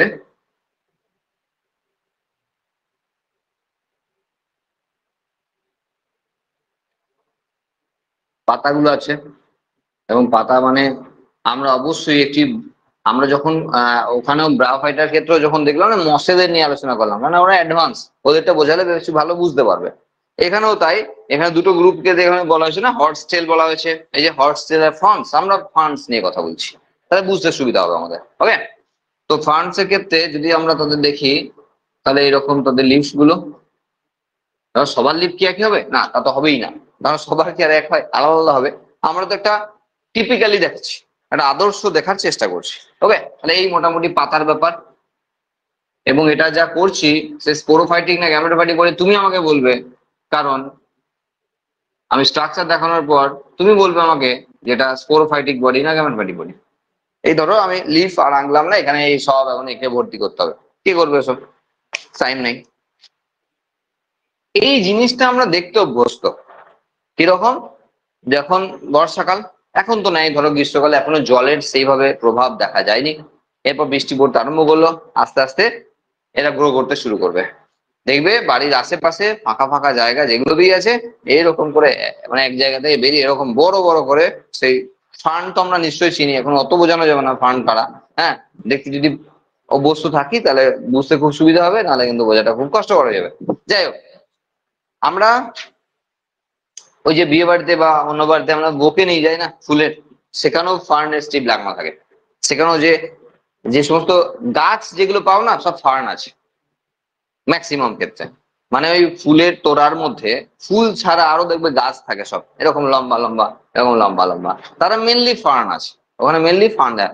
এটা একটু ওই যে বললাম না, এখানে দেখো এই একটা পয়েন্টে দেওয়া আছে না, অর্নামেন্টালস, অর্নামেন্টালস, এই যে সৌন্দর্য বৃদ্ধিকারী, এদেরকে লাগানো হয় কারণ এটা দেখতে একটু সুন্দর, মানে এটা ভয়ঙ্করও আছে, মানে এদের স্পোর অনেক মানে ক্ষতি করতে পারে, কিন্তু আমাদের বোকেতে যেগুলো দেওয়া হয় না সেগুলো কেউ ক্ষতি করবে না। হ্যাঁ, কারণ তুমি একজনকে দিচ্ছ যে তার স্পোর গুলো নাকে গিয়ে মরবে, এটা তো তুমি চাও না নিশ্চয়ই। হ্যাঁ, তো সেরকম ভাবেই সেগুলোকে দেওয়া হয়। যাক, ফালতু বকে লাভ নাই, টপিকে ফিরে আসি। এটা আমরা দেখতে পাই, এবং যদি এই গাছটা প্রথম দিকে হচ্ছে, তো এই জায়গাগুলোতে পাতার উল্টো দিকে, পাতার সোজা দিকে নয়, পাতার উল্টো দিকে, পাতাটা যদি তুমি উল্টাও তাহলে দেখতে পাবে এই রকমের গোল গোল স্ট্রাকচার। মিড রিবের দুপাশেই হবে এমন কোনো মানে নাই। গাছ আলাদা তো তার টাইপ আলাদা, প্যাটার্ন আলাদা। কোনো পাতার ক্ষেত্রে ধরো সাইডের দিকে হলো, কোনো পাতার ক্ষেত্রে দুটো করে রো হলো, সুন্দর দেখতে দুটো করে রো পুরো টেনে চলছে। প্রথম প্রথম সবুজ সবুজই থাকবে, যখন একটু ম্যাচিওর হয়ে যাবে না, পাতাটা একটু বুড়ো বুড়ো হয়ে আসছে, তখনই এগুলো সব কালো কালো হয়ে যাবে। এগুলোকে বলা হয় সোরাস। এগুলোকে বলা হয় সোরাস। কি আছে এর মধ্যে? এর মধ্যে তৈরি হচ্ছে স্পোর। বলো স্পোরোফাইটিক বডি না অ্যানারোফাইটিক বডি? Obviously sporophytic body. তাহলে এটা হলো স্পোরোফাইটিক বডি, কারণ স্পোর প্রডিউস করছে। এবং স্পোরোফাইটিক বডি হলো ডিপ্লয়েড, ডিপ্লয়েড বডি। আর স্পোর তৈরি হলো অ্যাপ্লয়েড। সিম্পল ব্যাপার। রুট, স্টেম মোটামুটি ওই কিছু সেরকম একদম আম গাছের মতো পাবো না, কিন্তু ওই কিছুটা গিয়ে সেখান থেকে ব্রাঞ্চিং প্যাটার্ন আছে। তো স্টেম আর লিফ তো বড় বড়ই দেখতে পাচ্ছি, কারণ ফার্নস এর ক্ষেত্রে আমরা বলেছি মেগাফাইলাস টাইপের লিফ রয়েছে, সেলাজিনালের মতো মেম্বারে ছোট ছোট লিফ রয়েছে, কিন্তু এখানে ফার্ন দেখাচ্ছি আমরা বড় বড় লিফ রয়েছে। তো ঠিক আছে, কোনো অসুবিধা নেই, লিফ তো বুঝতেই পারছি বড় বড় লিফ। এবং সেখানে পাতার উল্টো দিকে রয়েছে সোরাস, মানে ওখানে অ্যাকচুয়ালি স্পোর মাদার সেল ছিল, যে ওখানে মিওসিস ডিভিশন হয়েছে, দিয়ে এই স্পোর গুলো তৈরি হয়েছে। তাহলে ডিপ্লয়েড বডি, হ্যাপ্লয়েড স্পোর তৈরি হলো, স্পোরোফাইটিক বডি ডমিনেন্ট স্টেজে রয়েছে, কারণ ম্যাক্সিমাম টাইম তুমি এটাই দেখতে পাও। আর যেটা করবে পর সেটা তুমি দেখোই নাই কোনোদিন, কারণ সেই দেখার চোখ আমাদের নাই, আর কারণ সেটা মাইক্রোস্কোপিকও বটে, সেই জন্য আমরা দেখতে পাই না কোনোদিন। সেটা কি? এই যে স্পোর এখান থেকে তৈরি হলো না, আমরা স্পোরটাকে এদিকে নিয়ে এলাম, স্পোর এখানে তৈরি হলো, সেই স্পোর মাটিতে পড়ে গেল, পড়েই রইল। এই বছরকার গল্প শেষ। এই বছরকার গল্প এটুকুই ছিল। স্পোর ছিল, মানে কি ছিল সেটা বাদ দাও, যা ছিল ছিল, সেখান থেকে এটা হয়েছিল। এ স্পোর প্রডিউস করলো, ছড়িয়ে ছিটিয়ে দিল, গাছ মরে গেল। ওই আগেকার মতোই স্পোর এখানে সেখানে ঢুকে বসে থাকলো। এরপর বর্ষাকাল, জল এসছে, সেই জল থেকে এই স্পোর জার্মিনেট করতে শুরু করেছে। এবং জার্মিনেট করতে শুরু করলে কি হবে, এরা থ্যালাস লাইক বডি দেবে। এই spore through equal division, mitosis ডিভিশনের মাধ্যমে এরা এরকম বডি দিচ্ছে। কেন বলছি এগুলো সেল গো, এগুলো সেল, ধরো এই এত সেল আছে, আমি তো আঁকবো না, এগুলো সব সেল আছে। কেমন কেমন সেই লিভার ওয়ার্ডস এর মতো লাগছে না, মার্কানসিয়া যেমন বললাম, সেরম সেরম লাগছে, কেমন থ্যালাস লাইক বডি লাগছে না, সেই জন্য এদেরকে বলা হয় প্রোথ্যালাস। প্রোথ্যালাসই বলা হয় এদেরকে। এবার দেখো, এই স্পোর দু রকমের হতে পারে। একটা হলো হোমোস্পোরাস, ভালো করে বুঝবে, হোমোস্পোরাস। আর একটা হলো হেটারোস্পোরাস। মেম্বাররা আলাদা তো তাদের কেস আলাদা। বলছি যে যদি দেখা গেল যে কোনো টেরিডোফাইটার ক্ষেত্রে এক ধরনের স্পোর তৈরি হয়েছে, তো তারা হোমোস্পোরাস। যে দু রকমের স্পোর তৈরি হয়েছে তারা হেটারোস্পোরাস। খুব সোজা ব্যাপার। দেখো স্পোর আমি দেখাচ্ছি এটা, সাপোজ আরো 5টা আনলাম, সব একই সাইজের, তাহলে এরা বুঝতেই পারছি হোমোস্পোরাস। আর যদি এটা না করে আমরা এটা করতাম যে আরেক ধরনের স্পোর তৈরি হয়েছে, তারা এই সাইজের, তাহলে হেটারোস্পোরাস। এরা মাইক্রোস্পোর, এরা মেগাস্পোর, বলার অপেক্ষা রাখে না, ওরা ছোট এরা বড়। আর মাইক্রোস্পোর মানেই, মাইক্রো মানেই সবসময় সেটা মেল হয়, মেগা মানেই সেটা ফিমেল হয়। ছোটটা মেল হয়, বড়রা ফিমেল হয়। এটা সব এই বায়োলজিক্যাল ওয়ার্ল্ডে সব জায়গাতে একই কেস পাবে। ওকে, তো যদি এই কেস হয়, স্পোর এক রকমের হলো, তো চলো যা আঁকছি তাই, আগেও টেকে নি। আর যদি দু রকমের হয় তাহলে বডি দুটো আঁকবো। আচ্ছা পাশে দেখিয়ে দিই, আর একটা বডি আঁকলাম। সাপোজ যদি হেটারোস্পোর হয়, তাহলে এই মাইক্রোস্পোর থেকে এটা হলো, আর মেগাস্পোর থেকে এটা হলো, দুটো প্রোথ্যালাস আলাদা আলাদা হলো। কারণ ওদের মেল স্পোর আর ফিমেল স্পোর অ্যাকচুয়ালি আলাদা, যা বোঝা যাচ্ছে মেল আর ফিমেলের কেস রয়েছে আলাদা আলাদা। সেই জন্য যদি হেটারোস্পোর হয় কেউ তৈরি করে, তাহলে দুটো আলাদা আলাদা প্রোথ্যালাস করবো। দুটো করবো না, মানে আরো করবো, দু রকমের করবো। আর যদি স্পোর একরকমই হয় তাহলে একটা বডি করবো, কোনো অসুবিধা নেই। এবার যদি দুটো বডি হয় তাহলে দুটো বডিতে দু রকমের আমরা জিনিস তৈরি করবো, কারণ এটা তো মেল থেকে হয়েছে, এটা তো ফিমেল অ্যাকচুয়ালি, মানে এটা তো অ্যাকচুয়ালি গ্যামেটোফাইটিক বডি। এই প্রোথ্যালাস অন্য কিছু নয়, প্রোথ্যালাস হলো গ্যামেটোফাইটিক বডি। একটু পরে বললেও হতো, আমি এখনই বলে দিলাম, কারণ এখানে গ্যামেট তৈরি করবো এখনই। তুমি তো এখনই বলে দেবে এটা গ্যামেটোফাইটিক বডি, কারণ গ্যামেটোফাইটিক বডি থেকে গ্যামেট তৈরি হয়। তাহলে এখানে এটা যেহেতু মেল থেকে এসছে, আমি যদি বলি একটা স্পোর থেকে এসছে, মাইক্রোস্পোর থেকে এসছে, তাহলে এটা মেল হবে। সেই অর্থে যদি আমি আঁকি তাহলে এখানে অ্যান্থেরিডিয়াম আঁকবো। আর সেই অর্থে যদি বলি এখানে বলবো আমি আর্চিগোনিয়াম আঁকলাম। আঁকার ক্ষেত্রে কোনো ফোকাস করছি না, মানে ওই জায়গাগুলো বড় করে আঁকার অত দরকার পড়বে না, যেটুকু আছে আমি সেটুকু বলে দেবো, বাকিটা না বললেও চলবে। আর তাহলে এটা তাহলে তখন হয়ে গেল অ্যাকচুয়ালি মেল সেক্স অর্গান, এটা হয়ে গেল ফিমেল সেক্স অর্গান। কখন এই গল্পটা বলছি? যখন দু রকম স্পোরের কথা বলছি।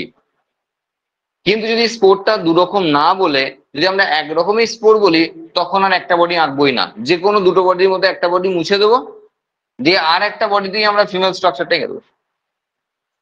যদি স্পোর হয় এক রকমের তাহলে বডিও হবে এক রকমের, মানে প্রোথ্যালাসটা এক রকমের হবে। যদি স্পোর দু রকমের হয় তাহলে প্রোথ্যালাসটা দু রকমের আঁকবো, মেল ফিমেল আলাদা করে দেবো। হোমোস্পোর হলে একটা প্রোথ্যালাস, হেটেরোস্পোর হলে দুটো প্রোথ্যালাস। হোমোস্পোর হলে তখন মেল ফিমেল আনতে পারছি না আমরা, বলছি হেটারো আচ্ছা হলেই তো আমরা সাইজটা নিয়ে আমরা কম্পেয়ার করতে যাচ্ছি না, হেটারো হলে সাইজটা নিয়ে কম্পেয়ার করছি। যখন হোমোস্পোর হচ্ছে তখন তো কম্পেয়ার করছি না। তাহলে হোমোস্পোরের ক্ষেত্রে অ্যাকচুয়ালি ছবি হবে, সাইন হবে এটা, মানে এরা অ্যাকচুয়ালি মেল ফিমেল আচ্ছা বোথ এই বডিতে তৈরি করার ক্ষমতা রাখে। আর যখন আমরা হেটারোস্পোর আঁকছি তখন এটা মেল বলছি, এটা ফিমেল বলছি। কিন্তু যখন এটা আঁকছিই না তখন এটাই মেল ফিমেল। তুমি স্পোরে মেল ফিমেল আনতে যেও না, তাহলে ব্যাপারটা কিন্তু সাইন্টিফিক হবে না। স্পোর যেমন আছে বাবা তেমনই রাখতে দাও। স্পোরের ক্ষেত্রে কিন্তু অ্যাকচুয়ালি এগুলো লাগানো উচিত না। কিন্তু তোমাকে মনে মনে ভেবে নিতে হবে মাইক্রোস্পোর মানে সেখান থেকে মেল মেল বডি তৈরি করবে, আর মেগাস্পোর মানে সেখান থেকে ফিমেল বডি তৈরি করবে। স্পোর যেহেতু অ্যাসেক্সুয়াল স্ট্রাকচার, আমরা তো ওখানে মেল ফিমেল লাগাতে পারি না। স্পোর তো অ্যাসেক্সুয়াল, এটা তোমাকে বুঝতে হবে। এটা সেক্সুয়াল হবে, তাহলে অ্যাসেক্সুয়াল বডিতে আমি কি করে মেল ফিমেল লাগিয়ে দেবো? তোমাকে ভেতরে ভেবে রাখতে হবে যে এটা মানেই এবার মেল ডেভেলপ করবে, এটা মানে ফিমেল ডেভেলপ করবে, কিন্তু এখানে সাইনটা দেওয়া উচিত না। ওকে, তাহলে মেল হলে, সরি, হোমোস্পোর হলে এক ধরনের বডি, হেটেরোস্পোর হলে এক ধরনের বডি। কখন এটা হচ্ছে? যখন জল পাচ্ছে। এই স্পোর মাটিতে বসেছিল বা এখানে ওখানে সব আটকে বসেছিল, এরপর যখন পরের বর্ষাকালে জল এসছে তখন এই স্পোরের মাইটোসিস ডিভিশন হওয়ার মাধ্যমে এই বডি গুলো তৈরি হচ্ছে, যাদেরকে আমরা প্রোথ্যালাস বলছি। এটা হলো মেল সেক্স অর্গান, এটা হলো ফিমেল সেক্স অর্গান যদি হোমো হয়। যদি হেটারো হয় চল আলাদা করে দিলাম, হয়ে গেল। তার মানে অ্যান্থ্রেডিয়াম যদি এটা হয় এর মধ্যে মেল গ্যামেট তৈরি হবে, এখানে আর্চেগোনিয়াম হলে ফিমেল গ্যামেট তৈরি হবে, মানে এগ তৈরি হবে। তাহলে এখান থেকে মেল গ্যামেট গিয়ে পড়বে আর্চেগোনিয়ামের কাছে, যদি সেম বডিতে থাকে তাহলে তো আরো সোজা, তো সেম বডি দিয়ে গিয়ে পড়বে, ব্যাস সেখান থেকে জাইগোট হবে। আর তারপরে সেই জাইগোট ডেভেলপ করে স্পোরোফাইটিক বডি। ব্যাপার খুব সোজা, কারণ আমরা 2n থেকে শুরু করেছিলাম, যখনই জাইগোট হচ্ছে তখনই গল্প 2n হয়ে গেল। এতক্ষণ পর্যন্ত স্পোর দিয়েছিলাম, haploid, prothallus, haploid, হ্যাপ্লয়েডের haploid gamete through mitosis division. Gamete তৈরি হচ্ছে থ্রু মাইটোসিস ডিভিশন। আমরা ম্যাক্সিমাম জায়গাতে পড়ি গ্যামেট হয় মিওসিস ডিভিশনের মাধ্যমে, কিন্তু এখানে দেখতে পাচ্ছি গ্যামেট হচ্ছে মাইটোসিস ডিভিশনের মাধ্যমে। হতেই হবে, কোনো উপায় নাই, কারণ বডিটাই আছে হ্যাপ্লয়েড। তাহলে এখানে গ্যামেট হ্যাপ্লয়েড হলো, তাহলে সেই হ্যাপ্লয়েড গ্যামেটের সঙ্গে হ্যাপ্লয়েড গ্যামেট ফিউজ করলো, 2n জাইগোট হলো, সেই জাইগোট ডেভেলপ করে স্পোরোফাইটিক বডি। দেখো এই যে এই এই জিনিসটা আমাদের দেখার মতো ক্ষমতা নাই, কারণ এটা মাইক্রোস্কোপিক অ্যাকচুয়ালি, এই জন্য আমরা খুব একটা দেখতে পাই না, বুঝতে পারি না। হ্যাঁ, কিন্তু এখান থেকে যখন এটা ডেভেলপ করে গেল তখন এই বডিটাকে আমরা দেখতে পাচ্ছি বর্ষাকালে। এই হলো এদের লাইফ সাইকেল প্যাটার্ন, যা এখানে এই লাইনগুলোকে এই 10-11টা স্টেপ মানে পয়েন্ট রয়েছে, এই পয়েন্টে তা ডিসকাস করা আছে। আমরা হুড়ুর করে একবার বলে দিই এই পয়েন্টগুলোতে কি ডিসকাস করা রয়েছে। রিপ্রোডাকশনের যে পয়েন্টগুলো রয়েছে সেখানে রয়েছে sporophytes bear sporangia that are surrounded by the leafy appendages called sporophylls. In some cases sporophylls may form distinct compact structure called strobili or cones, যাকে এখানে আমরা সোরাস বলেছি। দেখো অ্যাকচুয়ালি কোনস ব্যাপারটা না জিমনোস্পার্মে গিয়ে সবচেয়ে ভালো হয়। কোন, এই ব্যাপারটা জিমনোস্পার্মের ক্ষেত্রে সবচেয়ে বেশি অ্যাপ্লিকেবল। কিন্তু যেহেতু এনসিইআরটি তে স্ট্রোবাইলি আর কোনস দেওয়া আছে, তো স্ট্রোবাইলি কোনস আমরা শুনছি, পাশাপাশি আমরা সোরাস বলা হয় এটাকে জেনে রাখলাম, এটাকে সোরাসই বলা হয় অ্যাকচুয়ালি। কিন্তু আমাদের তো এনসিইআরটি গুরুদেব, তো ওই গুরুদেবের কথা ধরেই চলতে হবে। তো সুতরাং সুতরাং এখানে স্ট্রোবাইলি আর কোনস এর কথা এখানে উল্লেখ করে দেওয়া হলো।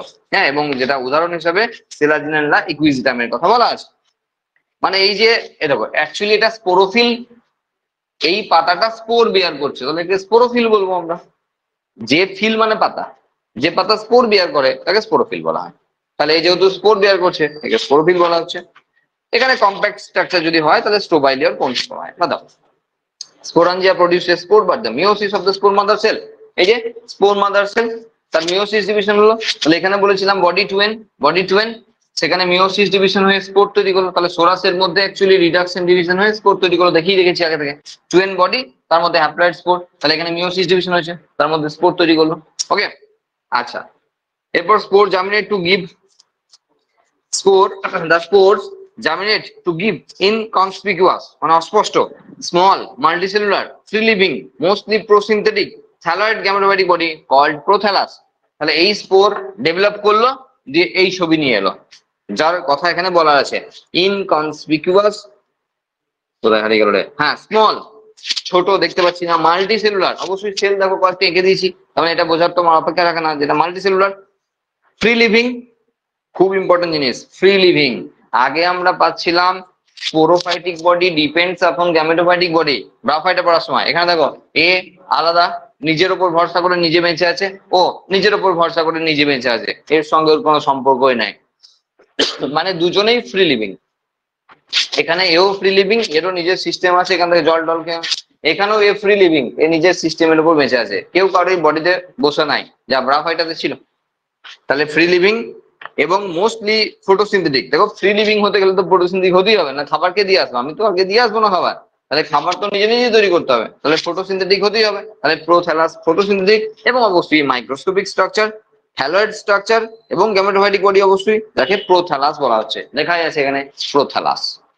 ওকে, এরপর প্রোথ্যালাস রিকোয়ার্স কুল ড্যাম্প স্যাডি প্লেসেস।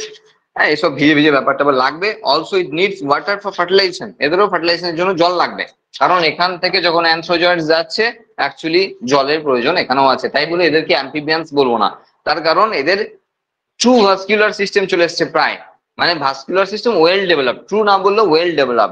জাইলেম ফ্লেম বেশ ভালো মাত্রায় আছে, ভালো ভালো করে আছে। এই যে মিড রিপ দেখতে পাচ্ছি না, পুরো জাইলেম ফ্লেম আছে। সুতরাং এদের ক্ষেত্রে বাঁচার জন্য জলের প্রয়োজনীয়তা না, রিপ্রোডাকশনের জন্য হালকা ফুলকা দরকার আছে, তাই বলে এদেরকে আমরা অ্যাম্ফিবিয়ান বলবো না কিন্তু। হ্যাঁ, যাই হোক, তো so they spread of so they spread of pteridophytes in a limited and restricted to narrow geographical area। দেখো টেরিডোফাইটা স্প্রেড করার ক্ষেত্রে এই যে ফার্টিলাইজেশনে জল লাগছে না, এই ব্যাপারটাতেই তাদের স্প্রেডের ব্যাপারে সমস্যা তৈরি করেছে। যদিও আগে আগে এই সমস্যাটা ছিল না, এখন রয়েছে সমস্যাটা। মানে বলতে চাইছি, যাদের ক্ষেত্রে রিপ্রোডাকশনের জল অবশ্যই একটি ব্যাপার, তাদের জলের কাছাকাছি থাকতে হবে, দূরে গিয়ে তো লাভ নেই। আর সেই জন্য তাদের জিওগ্রাফিক্যাল এরিয়াটা ছোট হয়ে যাবে না,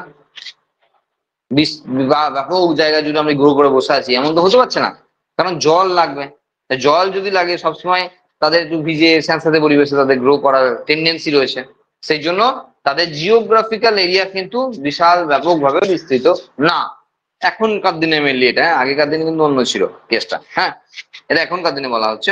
আচ্ছা, দ্য গ্যামেটোফাইটিক, যাদের প্রোথ্যালাস বলা হচ্ছে, বিয়ার male and female sex organ, male and female sex organ called antheridia and archegonia। এই যে antheridia আর archegonia সেম বডিতে হলেও তাই বলবো antheridia archegonia, ডিফারেন্ট বডিতে হলেও antheridia archegonia। Okay, water is needed for transfer of anthrozoids বা male gametes from antheridia to the mouth of archegonium। এই যে antheridia, এখান থেকে মেল গ্যামেট যাচ্ছে, জল লাগছে আর্চিগোনিয়ামের নেক পর্যন্ত বা আর্চিগোনিয়ামের গলা পর্যন্ত পৌঁছাতে গেলে। আর্চিগোনিয়ামকে যদি আমি একটু বড় করে আঁকি না, তাহলে এরকম হয় অ্যাকচুয়ালি, ওগুলো তো দেখানো সম্ভব নয়, সেই জন্য আমরা দেখাচ্ছি না। এইটা নেক, ভেন্টার আর এইখানে বডি, এরকম তিনটে স্ট্রাকচার থাকে। মানে এই জিনিসটা অ্যাকচুয়ালি এটা অনেকটা বড় আছে। হ্যাঁ, এখানে নেক ক্যানাল সেল থাকে, অনেকটা লম্বা জায়গা আছে, এসব আছে, দরকার পড়বে না আমাদের, সেই জন্য এসব দেখাচ্ছি না। ওকে, তো সেখানে বলেছে water is needed to transfer of the অ্যানথ্রোজয়েড to the mouth of আর্চিগোনিয়াম। এই দেখো, মাউথ অফ আর্চিগোনিয়াম এই পর্যন্ত পৌঁছাতে বলছে, জলের প্রয়োজনীয়তা আছে, মানে ওখান থেকে এসে ওই পর্যন্ত পৌঁছাতে জলের প্রয়োজনীয়তা আছে। ওকে, আচ্ছা, তারপরে বলা হচ্ছে অ্যানথ্রোজয়েডস fused to the egg of the আর্চিগোনিয়াম to form zygote. এই যে জাইগোট ফর্ম করেছে, আর zygote develops two multicellular well developed sporophytic body. Okay, most of the pteridophytes produce similar kinds of spores. এই যে সিমিলার কাইন্ডস অফ স্পোর্স, তখন এটা ভুলে যাও, যাদেরকে হোমোস্পোরাস বলা হচ্ছে। Others produces two kinds of spores, যাদেরকে হেটেরোস্পোরস বলা হচ্ছে। এখানে অ্যাজ ফর এক্সাম্পল দেওয়া রয়েছে সেলাজিনেল্লা এবং সালভিনিয়ার কথা দেওয়া রয়েছে। Megaspore and microspore germinate to give rise, এই যা বলেছি এগুলোই আছে, ফালতু বকে বকে সময় নষ্ট করলাম না, যা বলেছি ওগুলোই আছে এখানে। হ্যাঁ হ্যাঁ, 10 নম্বর পয়েন্টে একটু বলে দিই, সিড হ্যাবিটের কথা বলা আছে, সেটা একটু বলে দিই। Within female gametophyte জাইগোটস develop into young এমব্রায়োস। This event is a প্রিকরসর to the seed habit. মানে কি দেখো, within the female gametophyte zygote develops two young embryo. এই যে ফিমেল গ্যামেটোফাইট না, কেন এটাতে ফোকাস করা হচ্ছে, এর মধ্যে ধরো জাইগোটটা আছে, এর মধ্যে তো জাইগোটটা আছে, সেই জাইগোটটা কিছু টাইম ওয়েট করতে পারে। যেমন বীজের মধ্যে এমব্রায়ো, সিডের মধ্যে এমব্রায়ো কিছু টাইম ওয়েট করতে পারে, তাদেরকে আমরা পরে লাগাতে পারি, পরে সেখান থেকে গাছ গ্রো করাতে পারি। এখানে এই যে প্রোথ্যালাস গুলো হলো, তার মধ্যে এই যে আর্চিগোনিয়াম, তার মধ্যে যে জাইগোট ফর্ম করলো, এই জাইগোটটা বীজের মতো করেই কিছু টাইম থাকতে পারে, বা বলতে পারো এই জাইগোটটা এর ভেতরেই কিন্তু গ্রো করে এমব্রায়ো ফর্ম করতে পারে। সেই জন্য একটা সিড হ্যাবিট এখান থেকে আসতে শুরু করছে, কারণ পরবর্তী দুটো জায়গায় আমরা সিড হ্যাবিট দেখতে চলেছি, জিমনোস্পার্ম অ্যাঞ্জিওস্পার্ম। তোমাকে শুধু পড়লেই হবে না, ইভলিউশনটা বুঝে রাখতে হবে, কে কার সঙ্গে কিভাবে লিঙ্কেজে রয়েছে, কে তারপরে এলো, তাহলে এগুলোতে সবচেয়ে গুরুত্বপূর্ণ কোশ্চেন থাকে এখান থেকে। সেই জন্য সিড হ্যাবিট এখানে আসতে শুরু করছে, বা বলা হচ্ছে যেটা প্রিকোরসার অফ সিড হ্যাবিট, মানে জিমনোস্পার্ম এবং অ্যাঞ্জিওস্পার্মে যে পুরোপুরি বীজ থাকার কথা বলা হবে, বীজ নেকেড হোক বা ঢাকা অবস্থায় হোক, যাই হোক, সিড তো রয়েছে না, বীজ রয়েছে ওখানে। আর এই কন্ডিশনটা অ্যাকচুয়ালি ওই সিড হ্যাবিটের আগের একটা স্টেজ, বা প্রিকোরসার বলা হচ্ছে তার আগের স্টেজ। ওকে, আর এখানে টেরিডোফাইটার ক্ষেত্রে 4টে ক্লাসের কথা বলা আছে, সেটা সাইলপসিডা, লাইকপসিডা, স্পেনপসিডা আর টেরিডপসিডা। আমাদের কিছু লাগবে না, আমাদের শুধু নামগুলো একবার জেনে রাখবো, 4টে একটা করে নাম দেওয়া রয়েছে, যে নামগুলো দেখে রাখবো, 4টে ক্লাসে ভাগ করা হয় সেটা জেনে রাখবো। এই ক্লাসগুলো ডিটেলে পড়তে হয় যখন আমরা হায়ার স্টাডি করি, নিটের মতো পরীক্ষায় বা এগ্রিকালচারের পরীক্ষায় এগুলো ডিটেল লাগে না। যখন আমরা গ্রাজুয়েশন করব বা মাস্টার ডিগ্রি করবো, তখন এইসব জিনিস নিয়ে আলোচনা করতে হয়। প্রথমত আমরা যে জিমনোস্পার্ম করছি, তারা অ্যাকচুয়ালি এসছে টেরিডোফাইটা থেকে জিমনোস্পার্ম আসছে, ইভলিউশনের পরপরই করা রয়েছে, জিমনোস্পার্ম আসছে। জিমনোস্পার্ম আমরা জানি নেকেড সিডেড প্ল্যান্ট, জিমনোস কথাটির অর্থই তাই, নেকেড সিডেড। তো এদের বীজ নগ্ন অবস্থায় থাকে, যার মানে হচ্ছে যে ফলের মধ্যে বীজটা লুকানো নেই। আমরা যেমন আম খাচ্ছি, আমের ভিতরে আঁটি আছে, আঁটিটাকে যদি আমি বীজ ধরেই নিই, যদি আঁটিটা গোটাটা বীজ না, আঁটির ভিতরে আছে অ্যাকচুয়ালি, যাই হোক, তো আমি লিচু খাচ্ছি, লিচুর মধ্যে বীজটা পাচ্ছি, তাহলে ফলের একটা কাভারিং আছে, একটা শ্বাস ব্যাপার আছে, পেরিকার্পের টোটাল ব্যাপারটা আছে আর কি, ভেতরে বীজটা আছে, তাহলে বীজ লুকানো রয়েছে ফলের মধ্যে। এটা হলো অ্যাঞ্জিওস্পার্ম। আমাদের চারিপাশে যে সমস্ত গাছ আমরা দেখতে অভ্যস্ত, আম জাম কাঁঠাল বেল থেকে আরম্ভ করে ধান গম জোয়ার বাজরা রাগি ভুট্টা, সব অ্যাঞ্জিওস্পার্ম। কিন্তু আমরা তাদেরকে নিয়ে আলোচনা করছি না এখন, আমরা আলোচনা করছি তাদের আগের গ্রুপ নিয়ে, যাদেরকে বলা হচ্ছে জিমনোস্পার্ম, যাদের সিড নেকেড অবস্থায় রয়েছে, মানে ফল তৈরি হয় না, এদের ফলই তৈরি হয় না, কারণ এদের ক্ষেত্রে যেটা ওভারি, সেই ওভারি, তার মধ্যে ওভিউল থাকার কথা, হিসাব মতো ওভারির মধ্যে ওভিউল থাকার কথা। এদের অ্যাকচুয়ালি কি হচ্ছে, যে ওভিউলটা ডাইরেক্টলি কোন একটা স্ট্রাকচারের সঙ্গে লাগানো আছে, যেটাকে স্পোরোফিল বলা হয়। ওই আগে যেমন স্পোরোফিল নামে পাতাটা দেখলাম না বড় করে, এখানকারও পাতা পাতা পাবো, ব্যাপার পাবো, কিন্তু সেটা এরকম পাতার মতো দেখতে না, সেটা কাঠের মতো দেখতে। জটিলতা শুরু হয়ে গেল। ঠিক আছে, আসছি, একটু একটু করে বোঝার চেষ্টা করো। প্রথমত 2-4টে গাছের কথা বলে দিই, যারা এদের মেম্বার, যাদেরকে থ্রু দিয়ে আমরা বোঝার চেষ্টা করবো। প্রথমত এখানে তুমি অ্যাভেলেবেলই দেখতে পাবে, সবাই চেনে যেটা, সেটা হলো সুজা, মানে ঝাউ গাছ। দেখে কোনো কাজ মিটবে না, আমাদের বোঝার কোনো কিছু এর থ্রু দিয়ে হবে না। ঝাউ গাছকে আমরা সবাই চিনি, অর্নামেন্টাল, বাড়িতে লাগায় বা বিভিন্ন জায়গায় লাগানো হয়, পার্কে ফার্কে। ঝাউ গাছ, সাইকাস, পাইনাস, গিঙ্গো দেখিনি, নিটাম দেখিনি, অরোকেরিয়া দেখেছি। অরোকেরিয়া দেখেছি যে এ বললাম না জিমনোস্পার্ম বোঝানো খুব চাপ হয়ে যাবে। অরোকেরিয়া দেখেছি, বড় গাছ, ধর উঠেছে উঠেছে দিয়ে এরকম করে ঝুঁকে পড়ে গেছে, কিছু বুঝলে না। পাতাগুলো দেখবে, পাতাগুলো পাতার মতো নয়, এরকম, না সূচের মতো পাতা তো পাইনাসের রয়েছে। অরোকেরিয়া রয়েছে গোটানো গোটানো গোটানো গোটানো। তুমি একবারে একটা স্ট্রাকচার পাতার মতো, পাতার মানে লিচি ব্যাপারটা তো নয়, ফ্ল্যাটেন্ড ব্যাপার নয়। অ্যাকচুয়ালি কি করে বোঝায়, ঠিক আছে, হ্যাঁ একমাত্র উপায় ছবি আর নালে নিয়ে আসা। অরোকেরিয়া এখানে অ্যাভেলেবেল, অরোকেরিয়া অর্নামেন্টাল বিভিন্ন জায়গায় লাগানো আছে। আমি শেষে দু একটা জায়গার নাম বলে দেবো, যারা এখানে রয়েছে বসে লাগছে না, তারা গিয়ে ওখানে অরোকেরিয়াটা এক চান্সে দেখে নেবে, কোনো অসুবিধা নেই। তো এই সমস্ত গাছের কথা বলা হচ্ছে, দেখো সাইকাস দেখে নেওয়া উচিত, কারণ সাইকাসও খুব অ্যাভেলেবেল। সাইকাস আর অরোকেরিয়া এখানে খুব অ্যাভেলেবেল, কারণ এগুলো তুমি যে কোনো স্কুল, যে কোনো কলেজ, তোমার নিজের স্কুলেও পেয়ে যাবে। স্কুল, কলেজ, ইউনিভার্সিটি, যে কোনো অফিস টফিস, এই সমস্ত জায়গায় অবশ্যই অবশ্যই সাইকাস কিংবা অরোকেরিয়া আছেই আছে। দেখালেই এখনই বলবো হ্যাঁ স্যার এগুলো দেখেছি, এগুলো আর না দেখি নাকি, এগুলো দেখেছি, কিন্তু এখন বুঝতে পারছি না, না দেখার অভাবে। এইবার সমস্যা তো এখান থেকে শুরু। তার কারণ হলো আমরা যদি এই গাছগুলোকে দেখে না থাকি, তাদের আর ভিতরে কি দেখে থাকবো, কিছুই দেখিনি। সেই জন্য বোঝানোটা খুব চাপ। যাই হোক, বলে বলে দেখি কতটা বুঝতে পারি। দেখতে পাবে মানে যেগুলোকে নিয়ে আলোচনা হবে সেগুলোকে তো আমরা দেখিনি, না দেখলে খুব সমস্যা হয়ে গেল। এই দেখো, একটি সাইকাস গাছ, তার ক্ষেত্রে এই যে মাঝখানে কিছু একটা গ্রো করছে না, দেখো কত বড়, ছোট নয় বিশাল বড়, দেখতে হবে। যদি স্কুল বা আশেপাশে থাকে তাহলে অবশ্যই তুমি এটাও দেখতে পাবে একটা টাইম পর, মানে টাইম লাগে। এই ছবিগুলো দেখতে অভ্যস্ত হতে হবে, নাহলে কিন্তু সাইকাস বা আমি জিমনোস্পার্ম বোঝাতে পারবো না, কারণ জিমনোস্পার্মে এই সমস্ত স্ট্রাকচার দিয়ে বোঝাবো। আমরা চলে আসি পাইন গাছের ক্ষেত্রে, যেখানে সবচেয়ে বেশি আলোচনা আমাদের হবে। পাইন গাছ, পাইনাস, দেখিয়ে দিই একবার পাইনাস, মেল এবং ফিমেল আলাদাও দেখাবো। এত গাছ হিসাবে তো এত বড় হয়, পাহাড়ি এলাকার মেন গাছ আমরা জানি পাইনাস, ঠিক আছে, পাইন গাছ। আমরা ক্রিসমাস ট্রি, পাইন গাছ, ক্রিসমাস ট্রি, এই যে ছবি পাইন গাছের ছবি, ওটা ক্রিসমাস ট্রি। তো কেক খেয়ে খেয়ে বুড়ো হয়ে গেলাম, কিন্তু ওইটা আর জানতে শিখলাম না। এই যে ছবি, ক্রিসমাস ট্রি ছবি, তাই না, ওটা তো পাইন গাছের ছবি, পাইন গাছের ছোটবেলাকার ছবি, বুঝতে পারলে? সে যখন ছোটবেলায় ছিল এরকম ছিল, বড় হয়ে ওইরকম গাছ অত বড় হয়ে গেছে। হ্যাঁ মানে গাছটা গ্রো করছে সবে সবে, ঠিক আছে, সেই যে অবস্থার ছবি। পাহাড়ি এলাকার গাছ তো ছোট হওয়ার উপায়ই নাই, বড়ই হতে হবে। এই দেখো এ অনেক ডেভেলপ করে গেছে, এবং অনেক এরকম ফলের মতো কিসব দেখতে পাচ্ছ, সেগুলো অ্যাকচুয়ালি কোন, ফলের মতো যা যা দেখতে পাচ্ছ না সেগুলোকে কোন বলা হয়।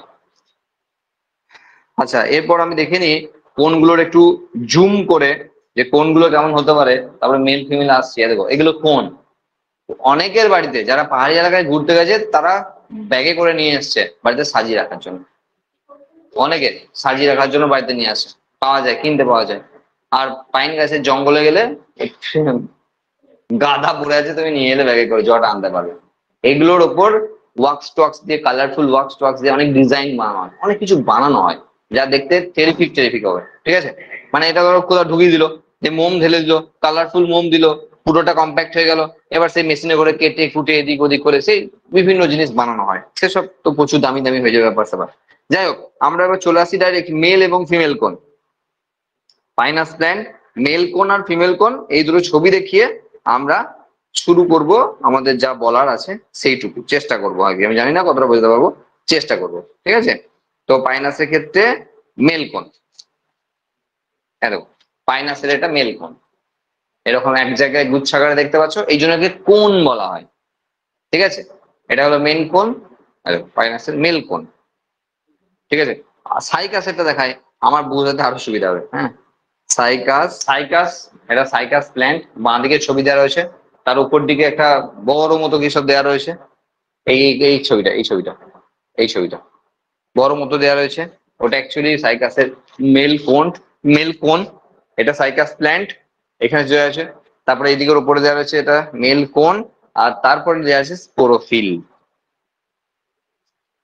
সাইকাস প্ল্যান্ট, উপরে মেল কোন, আর তার নিচে এক একটা পার্টকে খুলে দেখানো হয়েছে, স্পোরোফিল। ওকে, আর ফিমেলটা একবার দেখিয়ে দিই। মেল কোন সেরমও দেখতে হয়, সব ঘেঁটে ঘ হয়ে যাবে দেখো। মেল কোন সেরমও দেখতে হয়, ঠিক আছে। আর সাইকাসের ক্ষেত্রে ফিমেল কোন আমি দেখিয়ে দিচ্ছি এটা, ঠিক আছে। এটা ফিমেল কোনের ছবি, ওই যে পাতা সমেত যেটা দেখতে পাচ্ছ সেটা অ্যাকচুয়ালি স্পোরোফিল, আর যার মধ্যে ওই গোল গোল গোল গোল রয়েছে।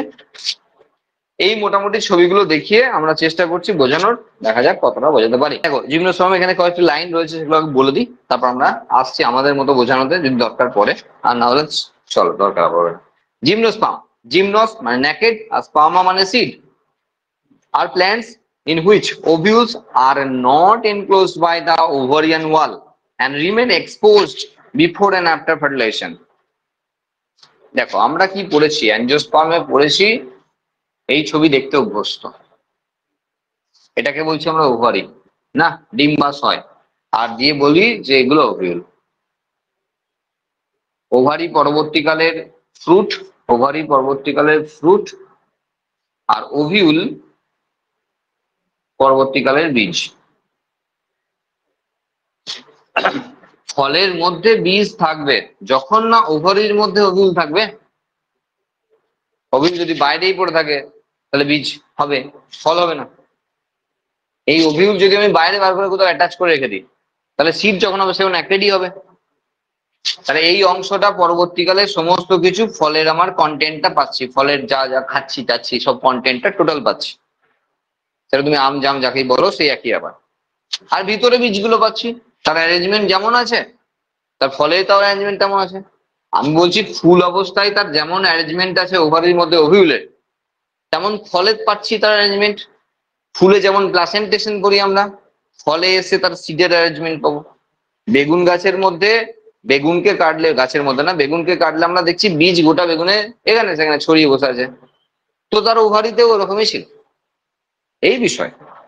এবার যার ফল আছে, যার ওভারি আছে তার ফল হয়েছে, এখানে ওভারি নাই, সো ফল নেই, বীজ পাবো, ডাইরেক্টলি বীজ পাবো। সেই জন্য আমরা যে ছবিগুলো দেখলাম না, যেগুলো কোন বলছিলাম, সেগুলোকে ফল নয়, কিন্তু এই গাছের ফল না। বোঝা যাচ্ছে? একটু আস্তে আস্তে বুঝতে থাকো, চেষ্টা করো। তাহলে বলা আছে ovules are not enclosed by ovary wall and remain exposed before and after fertilization.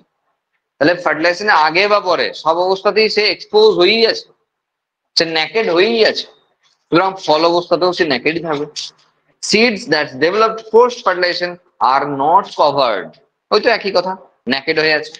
আচ্ছা, they include medium sized trees or tall trees and shrubs. আচ্ছা, এখানে একজন সিকুয়াটা, হ্যাঁ একজনকে দেওয়া রয়েছে, হ্যাঁ সিকুয়া, একটা জাইন্ট মানে একটা রেডউড প্ল্যান্টের কথা দেওয়া আছে, is the tallest tree species, মানে এদের আন্ডারে যে সবচেয়ে টলেস্ট রয়েছে তার নাম দেওয়া রয়েছে। Are the roots are generally tap root, tap root মানে প্রধান মূল। এত বড় বড় গাছ, পাহাড়ি অঞ্চলের এত বড় বড় গাছ, তাদের তো প্রধান মূলই থাকতে হবে, না জল তুলবে কি করে? একেই তো পাহাড়ের ওপরে অবস্থান করছে, জল তো বিশাল সমস্যা, কারণ অনেক নিচে জল আছে। তারপর ধরে রাখার কেস রয়েছে, পাহাড়ি এলাকা, ঢালু এলাকা, তোমাকে সবসময় সোজা সোজা কেন ভাবছো? পাহাড়ি এলাকা মানে ঢালু হচ্ছে, সেই জায়গায় সোজা হয়ে দাঁড়িয়ে থাকার জন্য তার রুট সিস্টেমকে তো বিশাল ডেভেলপ করাতে হবে, নাহলে উল্টে পড়ে যাবে দুদিন পর। কিন্তু এরা সেই রকমের ট্যাপ রুট সিস্টেম এদের অবশ্যই থাকতে হবে। Root in some জেনারা have fungal association called mycorrhiza, খুব ইম্পর্টেন্ট জিনিস। সাইকাসের ক্ষেত্রে দেখা যায় মাইক্রোরাইজা, পরীক্ষায় আসে সাইকাস মাইক্রোরাইজা কি হয়, ও যে রুট সিস্টেম না, সেই রুট সিস্টেমটা এই দশা হয়। মানে আমি যদি বলছি ট্যাব রুট, সাপোজ এটা ট্যাব রুট, এই মেন রুটটাকে ভেবো না তুমি, এটা আছে এই মেন রুট থেকে ধরো শাখা, তার থেকে প্রশাখা যা বলি, সেই সব শেষে গিয়ে এটার কথা বলছি। সব শেষে গিয়ে রুটটা পুরোপুরি ভাবে সিম্পল ভাবে নাই, যেখানে তুমি ভাবছো যে মূলরোম টম হ্যান ত্যান ওসব নাই। বদলে তাদের ক্ষেত্রে এই রকমের অ্যাসোসিয়েশন আছে। হ্যাঁ, এগুলোকে বলা হয় মাইকোরাইজা, সরি, এগুলোকে বলা হচ্ছে মাইকোরাইজা। যেমন এখানে পাইনাসের কথা বলা আছে, আমি বলেছি মাইকোরাইজা। আচ্ছা, কোরালয়েড রুট তো বলছিলাম না আমরা, মাইক্রোরাইজে চলে এসেছি। আচ্ছা, মাইক্রোরাইজে কোরালয়েড রুট দুটোই আছে এখানে, আমি বলে দিচ্ছি। একটা সাইকাসের ক্ষেত্রে, একটা পাইনাসের ক্ষেত্রে দেওয়া আছে, দেখিয়ে দিচ্ছি। প্রথম এটা যেটা দেখাচ্ছিলাম সেটাকে কোরালয়েড রুট বলা হচ্ছে, কোরালয়েড রুট পরীক্ষায় আছে, এবং উদাহরণ হিসেবে আমরা লিখবো সাইকাস। কি হয়েছে জানো, এদের এখানে অ্যাকচুয়ালি ফাঙ্গাল অ্যাসোসিয়েশন হয়েছে। এখানে অন্য কিছু হয়নি, এখানে এরিয়া বাড়িয়েছে। এরিয়া, এই যে এইসব করেছে না, অন্য কিছু করে নাই, সারফেস এরিয়া বাড়িয়েছে। রুটের মেন বিষয় কি? Absorption, water minerals absorption. তাহলে যত এরিয়া বাড়বে অ্যাবজর্পশন বেশি হবে না কম হবে? বেশি হবে। তার জন্য এই সিস্টেম। কারণ সাইকাস যে বিশাল বড় বড় হয় তা না, পাইনাস তো বড় বড় হয়, সাইকাস অত বড় হয় না। তো সাইকাসের রুট সিস্টেম ছড়িয়ে আরো বেশি এক্সপোজ করার জন্য, আরো বেশি সারফেস এরিয়া বাড়ানোর জন্য ব্যবস্থা করেছে। তো কোরালয়েড রুট এটা জেনে রাখলে। আর মাইক্রোরাইজা হলো অ্যাকচুয়ালি অ্যাঞ্জিওস্পার্মও আছে, ফাঙ্গাল অ্যাসোসিয়েশন হয় কি, যে রুট সিস্টেমের সঙ্গে। কাদের রুট সিস্টেম? সেটা হলো ফেনারোগ্যামসের। ফেনারোগ্যামস মানে সপুষ্পক উদ্ভিদের রুটের সঙ্গে ফাঙ্গাসের অ্যাসোসিয়েশন, তাকে আমরা মাইক্রোরাইজা বলি। মাইক্রোবস ইন হিউম্যান ওয়েলফেয়ার যে চ্যাপ্টারটি রয়েছে ক্লাস 12-এ, সেই চ্যাপ্টারতেও আমরা মাইক্রোরাইজা পড়ি। আর সেখানে পড়ি না ভ্যাম, ভ্যাসিকিউলার আর ভাস্কিউলার মাইক্রোরাইজা, খুব ইম্পর্টেন্ট কোশ্চেন থাকতো ক্লাস 12-এ। তো সেই কথা বলা হচ্ছে। পাইনাসের ক্ষেত্রে ফাঙ্গাস অ্যাসোসিয়েশন রয়েছে, যাকে আমরা মাইক্রোরাইজা বলছি। অ্যাকচুয়ালি রুটের সঙ্গে ফাঙ্গাসের সিম্বায়োটিক অ্যাসোসিয়েশন, যাকে আমরা মাইক্রোরাইজা বলছি। কি হয় জানো, ধরো পাইন গাছ, সাপোজ একটা পাইন গাছ, সে মোটামুটি একটা এরিয়ায় গ্রো করছে। তার যা গাছের হাইট, সেই তুলনায় তার রুট সিস্টেম দুর্বল। দুর্বল বলতে চাইছি ইন দ্য সেন্স, সেটা হলো জল এবং খনিজ লবণ অ্যাবজর্পশনের ক্ষেত্রে। সেই জন্য সেখানে একটা অ্যাসোসিয়েশন হয়েছে ফাঙ্গাসের সঙ্গে, একটি সুসম্পর্ক গড়ে তুলেছে। এরকম ফাঙ্গাস তো খুব গ্রো করতে পারে। ও বললো ঠিক আছে ফাঙ্গাস ভাই, তুই এক কাজ কর, তোর যে মাইক্রোরাইজা আছে না, তুই আমার সঙ্গে অ্যাটাচ করিয়ে দে। তুই তো খাবার তৈরি করতে পারিস না, কিন্তু আমি পারি খাবার তৈরি করতে, আমার বড় গাছ, আমি খাবার তৈরি করতে পারি, প্রচুর পাতা। অ্যাসোসিয়েশন করে দেয়। তুই দূর দূর জায়গা থেকে জল খনিজ লবণ নিয়ে এসে আমাকে দিবি, আর আমার তোর সঙ্গে তো অ্যাটাচমেন্ট হয়েই রইলো, তোকে আমি খাবার সাপ্লাই করে দেবো। এই অ্যাসোসিয়েশন, এটাকে বলা হচ্ছে মাইক্রোরাইজ। কারণ পাইন গাছের যা হাইট, তার রুট সিস্টেম একা পেরেই উঠবে না এই জল অ্যাবজর্ব করতে, আর ওই টপ লেভেল পর্যন্ত তুলতে। আর সেই জন্যই অ্যাসোসিয়েশন দরকার আছে। দার্জিলিং এর মতো শহরে, তোমাদের হয়তো জানা নাই বা কাউরি জানা থাকতেও পারে, দার্জিলিং এর মতো শহরে প্রচুর জলের ক্রাইসিস, জল পাওয়া যায় না। হ্যাঁ, মানে সেখানে খাবার জলটা, হ্যাঁ খাবার জলটা মেনলি পাম্পের থ্রু দিয়ে নেওয়া হয়, আর বাকি সমস্ত জলটা লেকের জলকে মেনলি কালেক্ট করা হয়। হোটেলে সব লেকের জল সাপ্লাই দিয়ে আসে। তো ওখানে কি করা হয় জানো, পাহাড়ি এলাকা কেটে কেটে না লেক বানানো হয়েছে। মানে পাহাড়ি এলাকা কেটে কেটে লেক বানানো হয়েছে। তাতে কি হয়েছে, অনেক পাইন গাছের রুট সিস্টেম কাটা গেছে। পাইন গাছের রুট সিস্টেম ধ্বংস করে কেটে দিয়েছে, কাটা গেছে। খাল করতে গেলেই কাটা যাবে। এবার এরা জল ফল যা তুলে আনছে না, ওই অনেক জল ওখান দিয়ে বেরিয়ে ওই ওই লেকের মধ্যে জমা হচ্ছে। মানে ওখানে হঠাৎ করে কোথাও থেকে চলে আসছে না, জলই তো অ্যাভেলেবেল না, তুই আসবে কোথা থেকে? এই রুট সিস্টেম যে জল তুলছে, খাল যখন করা হয়েছে তখন আশেপাশে প্রচুর গাছ আছে, সেই প্রচুর গাছের রুট সিস্টেম কাটা গেছে। সেই জল ওখানে আস্তে আস্তে বেরোয়, দিয়ে জমা হয়। সেই জলটাকে মানে ট্রাকে করে বা যেমন সিস্টেম আছে সেখান থেকে তুলে নিয়ে চলে আসে, দিয়ে বাকি শহর জুড়ে তাকে সাপ্লাই করা হয়। বুঝে গেল? একমাত্র খাবার জলটা পাম্পে তোলা হয়, ওটাই মাত্র ইয়ে আছে, মানে আইন, মানে নিয়ম আছে। ওর বাইরে কেউ বসিয়ে দিলাম পাম্প আর চালাতে লাগলাম, যার জল ইচ্ছা যা ইচ্ছা হোক আমি তুলে নেবো, এমন হবে না। দেখো, জিমনোস্পার্ম প্ল্যান্টের ক্ষেত্রে একমাত্র জায়গা যেখানে বুঝতে হালকা ফুলকা অসুবিধা হতে পারে। কারণ ওই যে বলছি তোমরা দেখো নাই, আমি তার জন্য দায়ী নয়। তোমরা কোনো গাছ দেখোই নাই, তো আমি কি করবো? বাকি গাছগুলো বুঝিয়ে সুঝিয়ে তবু পারা যায়। ব্যাপারটা যে বুঝেছো কি বোঝো না, আমি তো বুঝিয়ে দেবো তোমাকে। জিমনোস্পার্ম বুঝিয়ে দেবো, কিন্তু প্রচুর কষ্ট হবে। আর ছবি আসবে না ঠিকঠাক, ছবি মাথায় যদি যতক্ষণ না আসছে তোমার তখন তুমি বুঝতে পারবে না ঠিক করে, এই জন্য অসুবিধাটা হবে। আমাদের এখানকার গাছ নয়, এটা পাহাড়ি এলাকার গাছ, সেই জন্য বুঝতে একটু অসুবিধা হবে। ওকে, দেখো চেষ্টা করছি, দেখো যতটা বোঝানো যায়। Leaves R simple or compound. আচ্ছা, স্টেমস, আচ্ছা কোরালয়েড রুট বলা আছে, সেখানে অবশ্যই সায়ানোব্যাকটেরিয়ার সঙ্গে অ্যাসোসিয়েশন বলা রয়েছে এবং নাইট্রোজেন ফিক্সিং এর কথা বলা রয়েছে। আচ্ছা, স্টেমের ক্ষেত্রে ব্রাঞ্চ হতে পারে, আনব্রাঞ্চ হতে পারে। যেমন যেমন ধরো আমাদের ক্ষেত্রে যেমন তাল গাছ, খেজুর গাছকে আমরা দেখতে পাচ্ছি আনব্রাঞ্চ জেনারেলি। কোথাও তো একটা তুমি গিয়ে দেখে এসছো কোথাও ব্রাঞ্চ রয়েছে, সেটা এক্সেপশনাল কেস, সেটা দেখার মতো জিনিস, লোকে গিয়ে দেখে আসবে। কিন্তু জেনারেলি তাল গাছ, খেজুর গাছ তো আনব্রাঞ্চই হয় না, একটাই মাত্র সিঙ্গেল চলে গেছে। তো সাইটাস যেমন এখানে ওই রকম তাল গাছ, খেজুর গাছের মতো একদম কোনো ব্রাঞ্চিং প্যাটার্ন নেই। কিন্তু যখনই আমরা পাইনাসের ক্ষেত্রে যাচ্ছি, গিঙ্গোর ক্ষেত্রে যাচ্ছি, তারা কিন্তু ব্রাঞ্চড। এবং পাইনাসকে তো আমি ছবি দেখালাম, কত বড় গাছ, পুরো তো যা নর্মাল গাছ হয় সেরকম ব্রাঞ্চিং প্রসিডিওর রয়েছে।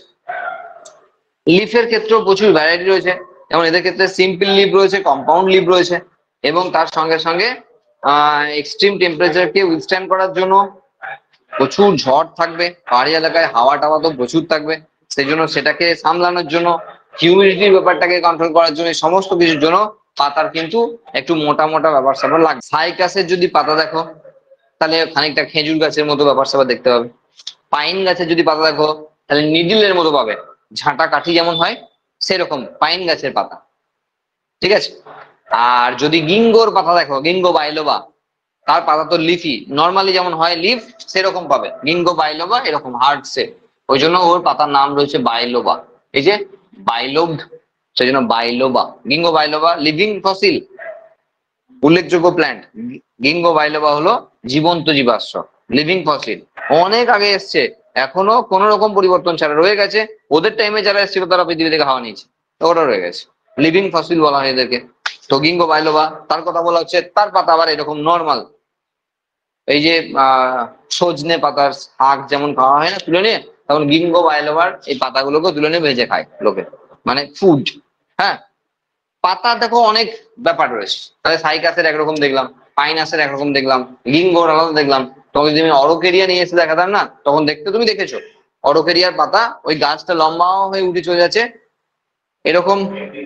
হ্যাঁ, পাতাগুলো এরকম গোটানো গোটানো, হ্যাঁ এরকম স্পঞ্জের মতো অনেকটা বেশ মোটা এরকম দেখতে হবে, মানে গোটাটাই পাতা বলে কিছু বুঝতে পারবে না, গোটাটাই এরকম করে সব বেরিয়ে বেরিয়ে আসছে। দেখাতে হবে, এক ঝলক দেখালেই বুঝে যাবে।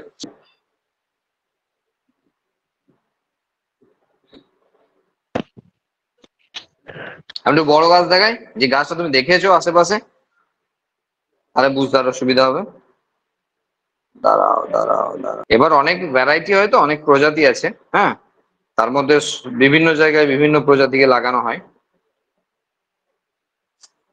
হ্যাঁ দেখো, এরকম পাতার কাউকে দেখো নাই, এরকম খুব ক্লোজ ভিউ, হ্যাঁ মানে এখানে কোন শুদ্ধ নেওয়া আছে, ক্লোজ ভিউ দেখো, এই পাতাগুলো, গাছটা অনেক লম্বা কিন্তু পাতাগুলো এরকম, দেখেছো।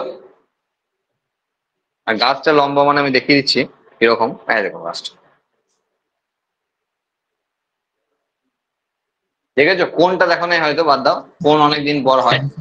এই হলো গাছের কোনটা, ফল না বলছি, না ভীষণ না, ক্লোরোফিল অ্যারেঞ্জ করা আছে এক জায়গাতে, ঠিক আছে। যা দেখেছো দেখেছো, আর কিছু করার নাই আমার, এই মোটামুটি দেখালাম যা দেখালাম।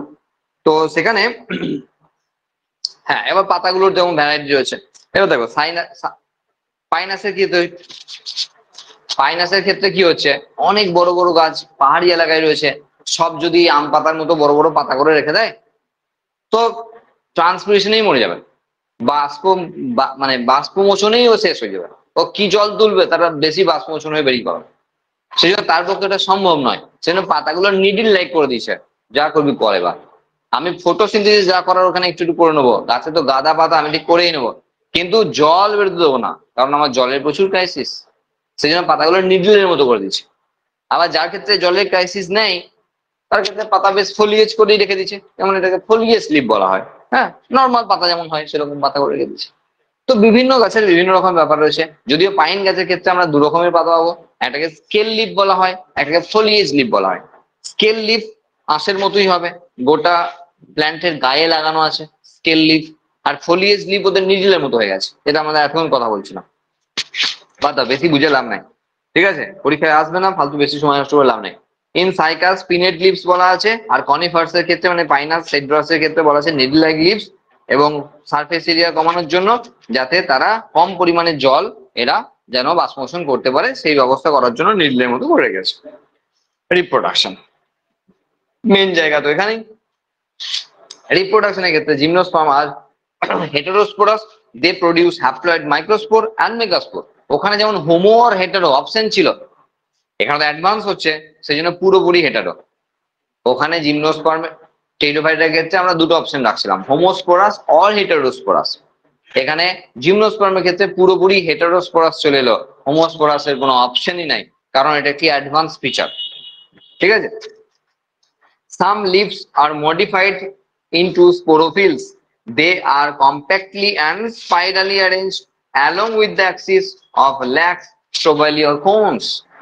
মানে এবার দেখো, এই যে সাইকাসের ক্ষেত্রে দেখছিলাম না, সাইকাসের ক্ষেত্রে যে ছবিটা আমরা দেখলাম, বা পাইন গাছের ক্ষেত্রে যে ছবিটা দেখলাম আমরা আমরা দেখছিলাম যে এইরকম একটা স্ট্রাকচার রয়েছে। দেখো স্ট্রাকচারটাই তো কোণের মতো না, সেই জন্য থেকে কোণ বলা হয়, শঙ্কুর মতো রয়েছে না, সেই জন্য থেকে কোণ বলা হয় গোটা স্ট্রাকচারটাকে। এতে কি রয়েছে? এই রকমের স্পোরোফিল রয়েছে। এই যে যত কোণ দেখালাম না বিভিন্ন গাছের ক্ষেত্রে, তাতে এরকমের স্পোরোফিল রয়েছে। এগুলো এগুলো স্পোরোফিল, এগুলো স্পোরোফিল, এগুলো অ্যারেঞ্জ করে আছে, যে গোটাটা তৈরি করেছে, এগুলো হলো স্পোরোফিল। এই গোটাটা হলো কোণ আর স্ট্রোবাইলি। এবার আসছি স্পোরোফিলে কি আছে, আস্তে আস্তে আসছি। দেখো এবার দেখো, sporophylls bear sporangia in which spore are produced. তাহলে এই স্পোরোফিলের মধ্যে স্পোরাঞ্জিয়া রয়েছে, যার মধ্যে স্পোর প্রডিউস হচ্ছে। স্পোরোফিলস আর টু টাইপস, মাইক্রোস্পোরোফিল আর মেগাস্পোরোফিল। এখন দেখো মেল এবং ফিমেল প্ল্যান্ট কোন কোন ক্ষেত্রে কি হয়, অনেক ভ্যারাইটি আছে। কোন কোন গাছের ক্ষেত্রে গাছ একটাই, মেল এবং ফিমেল একই গাছের মধ্যে একই কোণ ফর্ম করাচ্ছে। পাইন গাছ যদি দেখি না, পাইন গাছে মেল ফিমেল আলাদা পাবো না, গাছ একটাই, সেখানে মেল কোণ আর ফিমেল কোণ হয়। এটা গেল।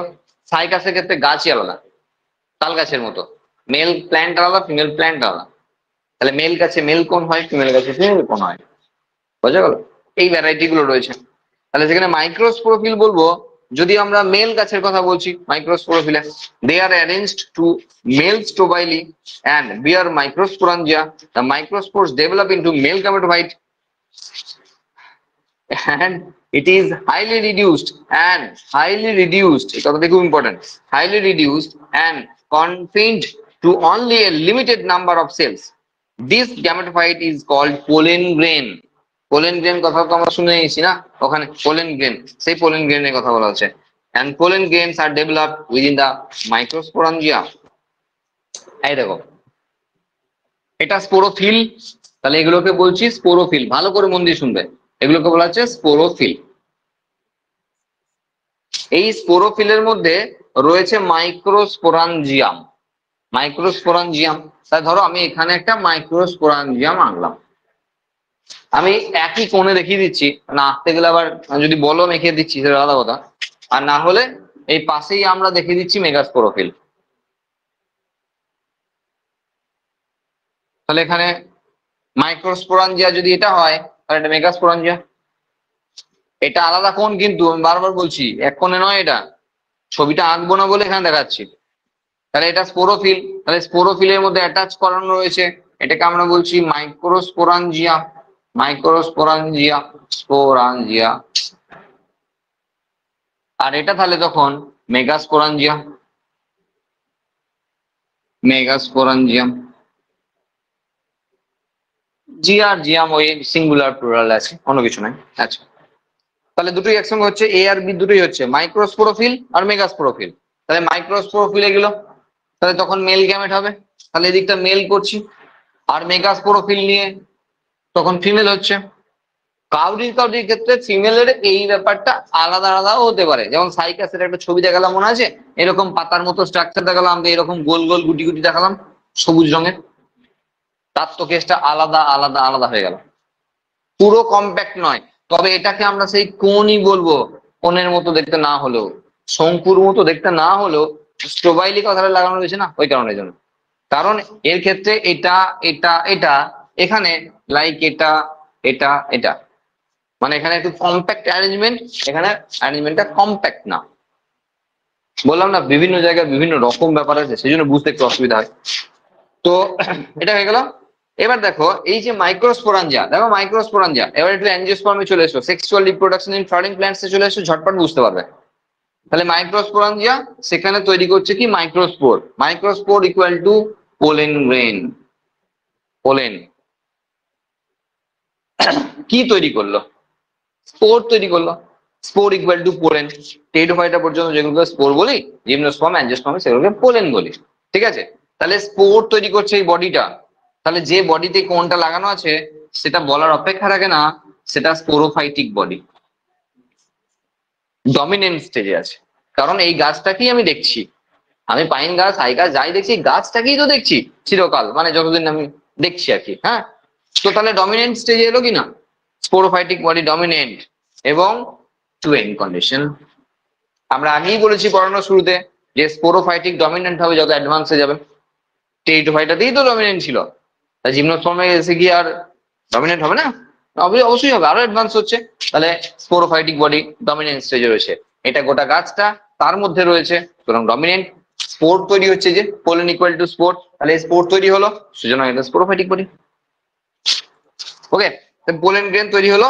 এইবার যেমন ওখানেও দেখেছিলাম পোলেন গ্রেন জার্মিনেট করলে তার মধ্যে গ্যামেট তৈরি হয়, মনে পড়ে সেই ছবি, যে ওই যে পলিনেশন হওয়ার পর, পলিনেশন হওয়ার পর থেকে যে গল্পগুলো ছিল, পোলেন টিউব বেরোচ্ছিল, মনে করে দেখো, এটা ছিল সেই স্টাইল স্টিগমা, আর এই একটি গাছে পোলেন গ্রেন এসে পড়লো, পোলেন গ্রেন পড়ার পর কি হলো, সেই পোলেন গ্রেনটা জার্মিনেট করতে শুরু করলো।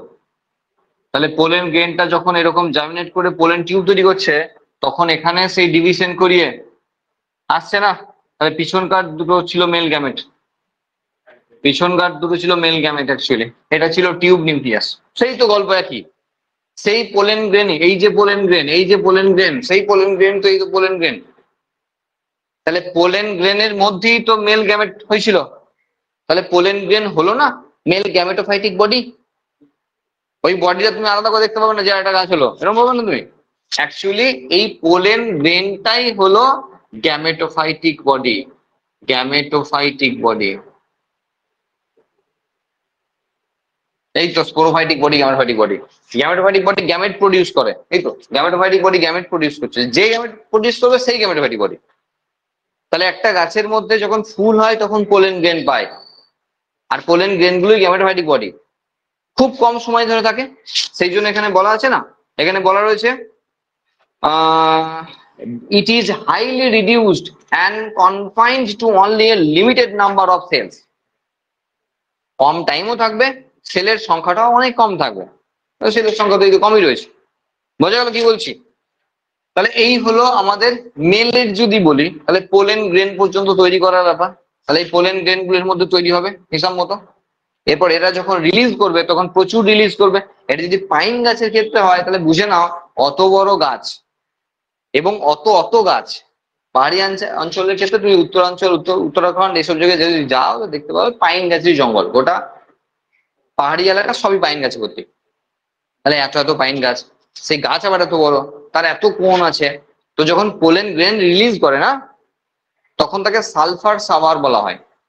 সাওয়ার সাওয়ার খুললে যেমন জল পড়ে না, সেরকম পোলেন বৃষ্টি হয়, বৃষ্টি হয় পোলেনের, এয়ার পলিউশন হয়, দেখতে খুব সুন্দর। তার কারণ তুমি সেই সেই টাইমে যদি বেড়াতে গেছো তো দেখবে ওই রেড টু পিঙ্কিশ এরকম কালারের গোটা ফ্লোর, মানে গোটা পাহাড়ি তুমি যেখানে দাঁড়িয়ে আছো তার মেঝেটাও দেখবে, মানে সেই মাটিটাও দেখবে এরকম ওই কালারে ভর্তি। তুমি খানিকক্ষণ দাঁড়িয়ে থাকলে তোমার মাথা গায়ে সব ভর্তি হবে, ঠিক আছে, দেখতে খুব সুন্দর এবং সাওয়ারের মতো পড়বে, তুমি বুঝতে পারবে পোলেন গ্রেন পড়ছে। এত হিউজ হওয়ার কারণ এলাকাটা পাহাড়ি এবং পোলেন গ্রেন উইংড, মানে পোলেন গ্রেন নর্মাল আমাদের এখানকার মতো নয়, পোলেন গ্রেনের ডানা লাগানো আছে, উইংড পোলেন গ্রেন, কারণ নাহলে উঠতে পারবে না তো। আর পাহাড়ি এলাকা তো এই গাছ ওখানে রয়েছে, ওই গাছ ওখানে রয়েছে, ওই গাছ ওখানে রয়েছে, না উড়ার ক্ষমতা রাখলো না, সব যদি নিচে পড়ে যায় সেই গাছ থেকে, তাহলে পলিনেশন হবে না। হ্যাঁ, আর এখানকার পলিনেটর মানে বুঝতে পারছো, উইন্ড পলিনেটর। এখানে কোনো বায়োটিক এজেন্ট যাবে না, কারণ পাহাড়ি এলাকা মানে এখান থেকে কোথায় কত ফুট ওপরে উঠে যেতে হবে। তো কোন পলিনেটর আছে যে যাবে এখানে পলিনেশন করাতে? অনেক ট্রাভেল করতে হবে না, পলিনেশন হয় না এভাবে। এখানকার পলিনেশন মেনলি উইং পলিনেটেড, ঠিক আছে, কারণ উপায় নাই কিছু, কোনো বায়োটিক এজেন্ট এখানে পলিনেটর হয় না জেনারেলি। আর এখানে সেই জন্য ডানা লাগানো আছে, নে ওর উঠতে উঠতে ঠিক কোথাও একটা ঠিকানায় গিয়ে লেগেই যাব। আর এটাই করেছে জেনারেলি। যাই হোক, তাহলে মাইক্রোস্পোরাঞ্জিয়ার ক্ষেত্রে পোলেন গ্রেন এবং তার ক্ষেত্রে ব্যাপার স্যাপার এগুলো বলে দিলাম। আর এরপরে মেগাস্পোরাঞ্জিয়ার ক্ষেত্রে দেখো একই ব্যাপার, মেগাস্পোরোফিল তৈরি করেছে, দে বিয়ার মেগাস্পোরাঞ্জিয়া দ্যাট ওভিউলস। এই দেখো চলে এসছে ডাইরেক্টলি মেগাস্পোরাঞ্জিয়াম আমরা বলছি, এবং দে আর অ্যারেঞ্জ টু ফিমেল স্টোবাইলি, দে বেয়ার মেগাস্পোরাঞ্জিয়া, যা কি বলা হচ্ছে ওভিউল। তোমাকে যদি এখানে মেগাস্পোরাঞ্জিয়া বুঝতে তোমার অসুবিধা হয়ে যায়, তুমি এখানে এবার লিখে দাও ডাইরেক্টলি ওভিউল। Ovule পরবর্তীকালের seed. আর দেখো এখানে লাইন করতে হবে না, বলে দিচ্ছি এবার দেখো, ওভিউল পরবর্তীকালের সিড না, অনেকক্ষণ ধরে বলে আসছে। কোথায় আছে? নেকেড অবস্থায় রয়ে গেল। কোথায় ওভারি? ওভারি নেই তো। একটা পাতার মতো স্ট্রাকচার, এটা পাতা নয় কিন্তু কাঠের মতো হবে। হ্যাঁ, মানে পাইন গাছের ক্ষেত্রে এই পাতাটা কাঠের মতো হয়ে যাবে, একদম কাঠ যেমন হয় পুরো কাঠের মতো লাগবে তোমার। আর তার গায়ে ভিতর দিকে এরকম ভিতর দিকে, মানে এইভাবে যদি অ্যারেঞ্জ করে থাকে, স্পোরোফিল স্পোরোফিল স্পোরোফিল স্পোরোফিল, এই যা সবাই এইদিকে মুখ করে অ্যারেঞ্জ করে আছে, এই এরকম করে কোনটা তৈরি করেছে। এই স্পোরোফিলের এখানে লুকানো আছে, এইদিকে তুমি দেখতে পাবে না, এই তলার দিকে এখানে ওভিউলটা ডাইরেক্টলি লুকানো আছে। কারণ বাইরের দিকে থাকলে তো খেয়ে নষ্ট করে দেবে, খেয়ে নেবে বিভিন্ন পাখি টাকি আনতাম, এলো আছে। তাহলে ওভিউলটা ডাইরেক্টলি স্পোরোফিলের মধ্যে ন্যাকেড অবস্থায় রয়েছে। তাহলে এর যখন পলিনেশন টলিনেশন হয়ে যাবে, তখন তো এই ন্যাকেড অবস্থাতেই তো ওকে বীজ তৈরি করতে হচ্ছে। মানে ওই পাতার মতো কাঠের মতো যে পাতা, সেই পাতার মতো জিনিসই বীজটা লেগে থাকবে ডাইরেক্টলি। তো ফলের মধ্যে তো আবৃত থাকছে না, আর সেই জন্য তাকে ন্যাকেড সিডেড বলা হয়। বোঝা গেল? বিষয় হলো দেখো, পোলেন গ্রেন এসে পড়ছে এই ওভিউলের মধ্যে এসে পড়বে। তাহলে ওখানে ফিমেল গ্যামেট রেডি করা আছে, এবং ফিমেল গ্যামেট রেডি মানে এদের ক্ষেত্রে জানো নিশ্চয়ই পলি এমব্রায়োনির ব্যাপার আছে। এবং এদের যে এন্ডোস্পার্ম, খুব ইম্পর্টেন্ট পয়েন্ট, পলি এমব্রায়োনি, বহু ভ্রূণতা এদের ক্ষেত্রে একদম মানে আবশ্যিক ব্যাপার। এবং আর কি রয়েছে সেটা হলো এন্ডোস্পার্ম ফর্মেশন। এন্ডোস্পার্ম মানে শস্য যেটা, সেটা হ্যাপ্লয়েড হয়, এবং হয় অবশ্যই বিফোর ফার্টিলাইজেশন। আমরা ওখানে এন্ডোস্পার্ম দেখেছিলাম আফটার ফার্টিলাইজেশন, এন্ডোস্পার্ম ছিল 3N, মনে করতে হবে না ভুলে যাবে না, sexual reproduction in flowering plants, যেখানে দেখিয়েছিলাম যে এটা হলো এমব্রায়ো স্যাক, এখানে জাইগোটটা তৈরি হলো যে পরবর্তীকালের এমব্রায়ো, আর বাকি জায়গাটা এন্ডোস্পার্ম, যেখানে সেই 3N সেলটা থেকে হলো, 3N নিউক্লিয়াসটা থেকে, যেটা এন্ডোস্পার্ম। এই এন্ডোস্পার্ম হয়েছে আফটার ফার্টিলাইজেশন, কারণ একটা মেল গ্যামেট এখানে দিয়েছিল, শেয়ার করেছিল। আর এদের হচ্ছে বিফোর ফার্টিলাইজেশন, ইম্পর্টেন্ট কোশ্চেন এই থাকবে। আর বিফোর ফার্টিলাইজেশন হয় বলে এদের হ্যাপ্লয়েড, এদের আফটার ফার্টিলাইজেশন হয় বলে এদের ট্রিপ্লয়েড। ডিপ্লয়েডে কেউ নাই, ডিপ্লয়েডে কাউরির এন্ডোস্পার্ম হয় না, হয় হ্যাপ্লয়েড না ট্রিপ্লয়েড। জিমনোস্পার্মের পুরোটাই হ্যাপ্লয়েড, অ্যাঞ্জিওস্পার্মের পুরোটাই ট্রিপ্লয়েড। এদের আফটার ফার্টিলাইজেশন, এদের বিফোর ফার্টিলাইজেশন। এদের পলিএমব্রায়োনি দেখা যায় না, যদি দেখা যায় তাহলে ফলস পলিএমব্রায়োনি, যেমন লেবু পেঁয়াজ দেখা যায়। এদের ক্ষেত্রে ট্রু পলিএমব্রায়োনি। কেন? দেখো এই ওভিউলটার মধ্যে, এই ovule equal to embryo sec না, আমরা জানি। এই যে ওভিউল, এটা একটা ওভিউলের ছবি, ইনটিগুমেন্ট ফিঙ্গুর নেই, তাই বুঝতে অসুবিধা হচ্ছে মনে হয়। এই দেখো, এটা একটা ওভিউলের ছবি। তাহলে ওভিউলের এই যে ভেতরের এটাকে আমরা কি বলি? এমব্রায়ো স্যাক বলি। তুমি ইকুয়াল টু করে নাও এখানটা এমব্রায়ো স্যাক। তার মধ্যে তাহলে হিসাব মতো ফিমেল গ্যামেট তৈরি হওয়ার কথা। এখানেও ফিমেল গ্যামেট তৈরি হয়েছে, কিন্তু একটা না, অনেকগুলো। কারণ তোমাকে মাথায় রাখতে হবে এরিয়াটা পাহাড়ি, অপশন সবই বেশি বেশি করে রাখা আছে, কারণ কোনো ভরসা নাই যে একটা বীজ, তার একটাই মাত্র এমব্রায়ো বা ভ্রূণ থাকলে সে আলটিমেট মাটিতে পড়ে কিছু করতে পারবে, নাও করতে পারে, গাছের ডালে আটকে বসে থাকলো। 5 দিন 10 দিন 15 দিন 1 মাস 2 মাস গাছের ডালেই আটকে বসে আছে, পড়ছেই না। তারপরে পড়ে গেল কোথায়? তারপরে পাতার মতো যে স্ট্রাকচারটা সেটা একটু মোটা আছে, কাঠের মতো আছে, বেশি দিন থাকতে পারে টিকে, সেই জন্য আমি বলছিলাম। তাহলে এখানে অনেকগুলো ওভিউল করে দিলাম, সরি অনেকগুলো এগ তৈরি করলাম, এমব্রায়ো স্যাকের মধ্যে অনেকগুলো এগ তৈরি করলাম। এটা ওভিউলটা, এটার এটা। আচ্ছা, ঠিক আছে। এরপর কি হয়, এই পোলেন গ্রেন গুলো এসে যখন পড়ছে না, ওই এর মধ্যে দিয়ে ঢুকবে পোলেন, দিয়ে এদেরকে ফার্টিলাইজ করবে, এদেরকে প্রত্যেককে ফার্টিলাইজ করবে, এদেরকে প্রত্যেককে ফার্টিলাইজ করবে। তাহলে এদেরকে প্রত্যেককে যখন ফার্টিলাইজ করবে, তখন প্রত্যেকটি ওভিউল এমব্রায়ো হয়ে যাবে। বলছি বলছি ওভিউলের মধ্যে যে এগুলো আছে, সেই এগুলো যখনই ফার্টিলাইজ হয়ে গেল, তারা প্রত্যেকে আলাদা আলাদা করে জাইগোট হবে, সেই জাইগোট ডেভেলপ করবে, হয়ে যাবে এমব্রায়ো বা ভ্রূণ। তাহলে এতগুলো এগ রয়েছে, এতগুলো এগের ফিউজ করালো, এতগুলো এগ আছে বলে না এন্ডোস্পার্মটা আগেই তৈরি করে দিয়েছে, কোনো অপশন রাখেনি। কারণ এতগুলো এগের খাবার টাবারের ব্যাপার আছে, খুব ইম্পর্টেন্ট ব্যাপার। কবে মেল গ্যামেট আসবে, কবে ফিউজ করবে, তারপরে এন্ডোস্পার্ম তৈরি করবো, মানে খাবারটা তৈরি করবো, এসব রিস্ক নেয়নি, আগেই এন্ডোস্পার্ম তৈরি করে বসে আছে। সেই জন্য হ্যাপ্লয়েড হয়ে গেছে এন্ডোস্পার্মটা, কিছু উপায় নেই।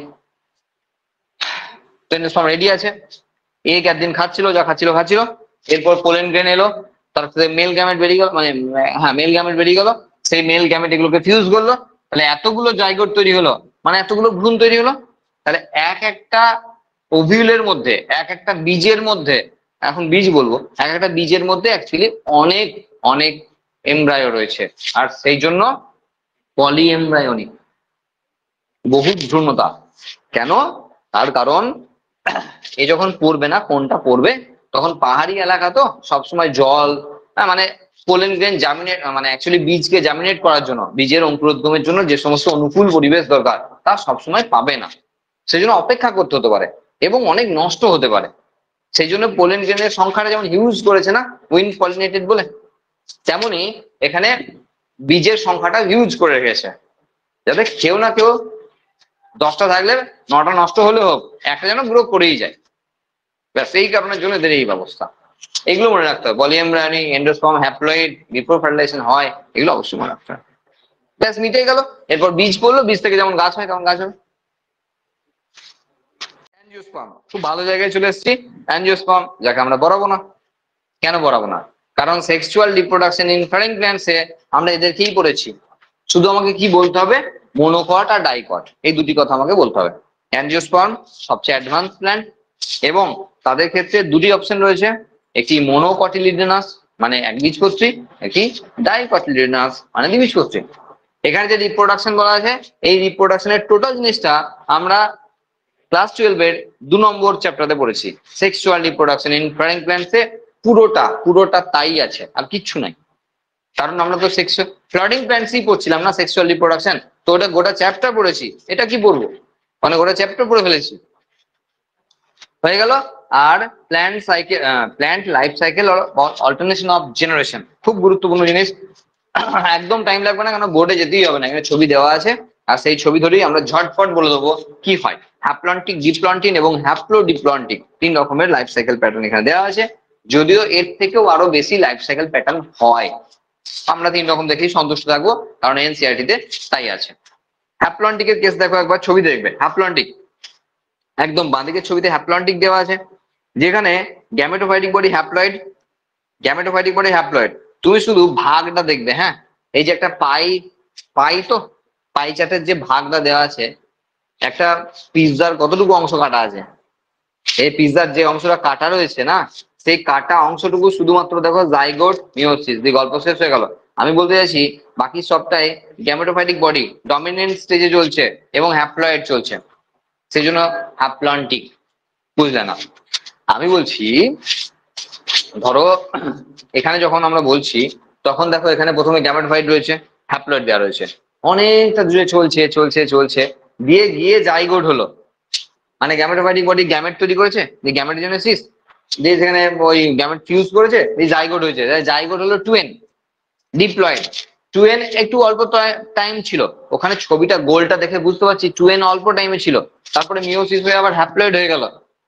তাহলে গোটা লাইফ সাইকেল প্যাটার্নের ডমিনেন্ট কে রয়েছে, হ্যাপ্লয়েড না diploid? Haploid, that's why haplontic. সেই জন্য হ্যাপ্লন্টিক কাদের ক্ষেত্রে হবে, এই যে অ্যালগি বললাম হ্যাপ্লন্টিক ছিল, এই যে তাদের যারা এন, সোজা কথায় যাদের মেন বডিটা হলো হ্যাপ্লয়েড, নিম্ন শ্রেণীর উদ্ভিদের রয়েছে এটা। যাদের মেন বডিটা হ্যাপ্লয়েড সেটাই বেশিরভাগ টাইম কাটাচ্ছিল, শুধুমাত্র যখন গ্যামেট ফর্ম করে ফিউজ করা ছিল, শুধু ফিউজের টাইমটা একবার ডিপ্লয়েড হচ্ছিল জাইগোট, তারপর জাইগোটের আবার মিওসিস হয়ে আবার হ্যাপ্লয়েড হয়ে যাচ্ছিল। তাহলে মেন লাইফ সাইকেল প্যাটার্নের মেন টাইম পিরিয়ডটা হ্যাপ্লয়েড দশায় চলছে, সেই জন্য তার নাম হ্যাপ্লন্টিক।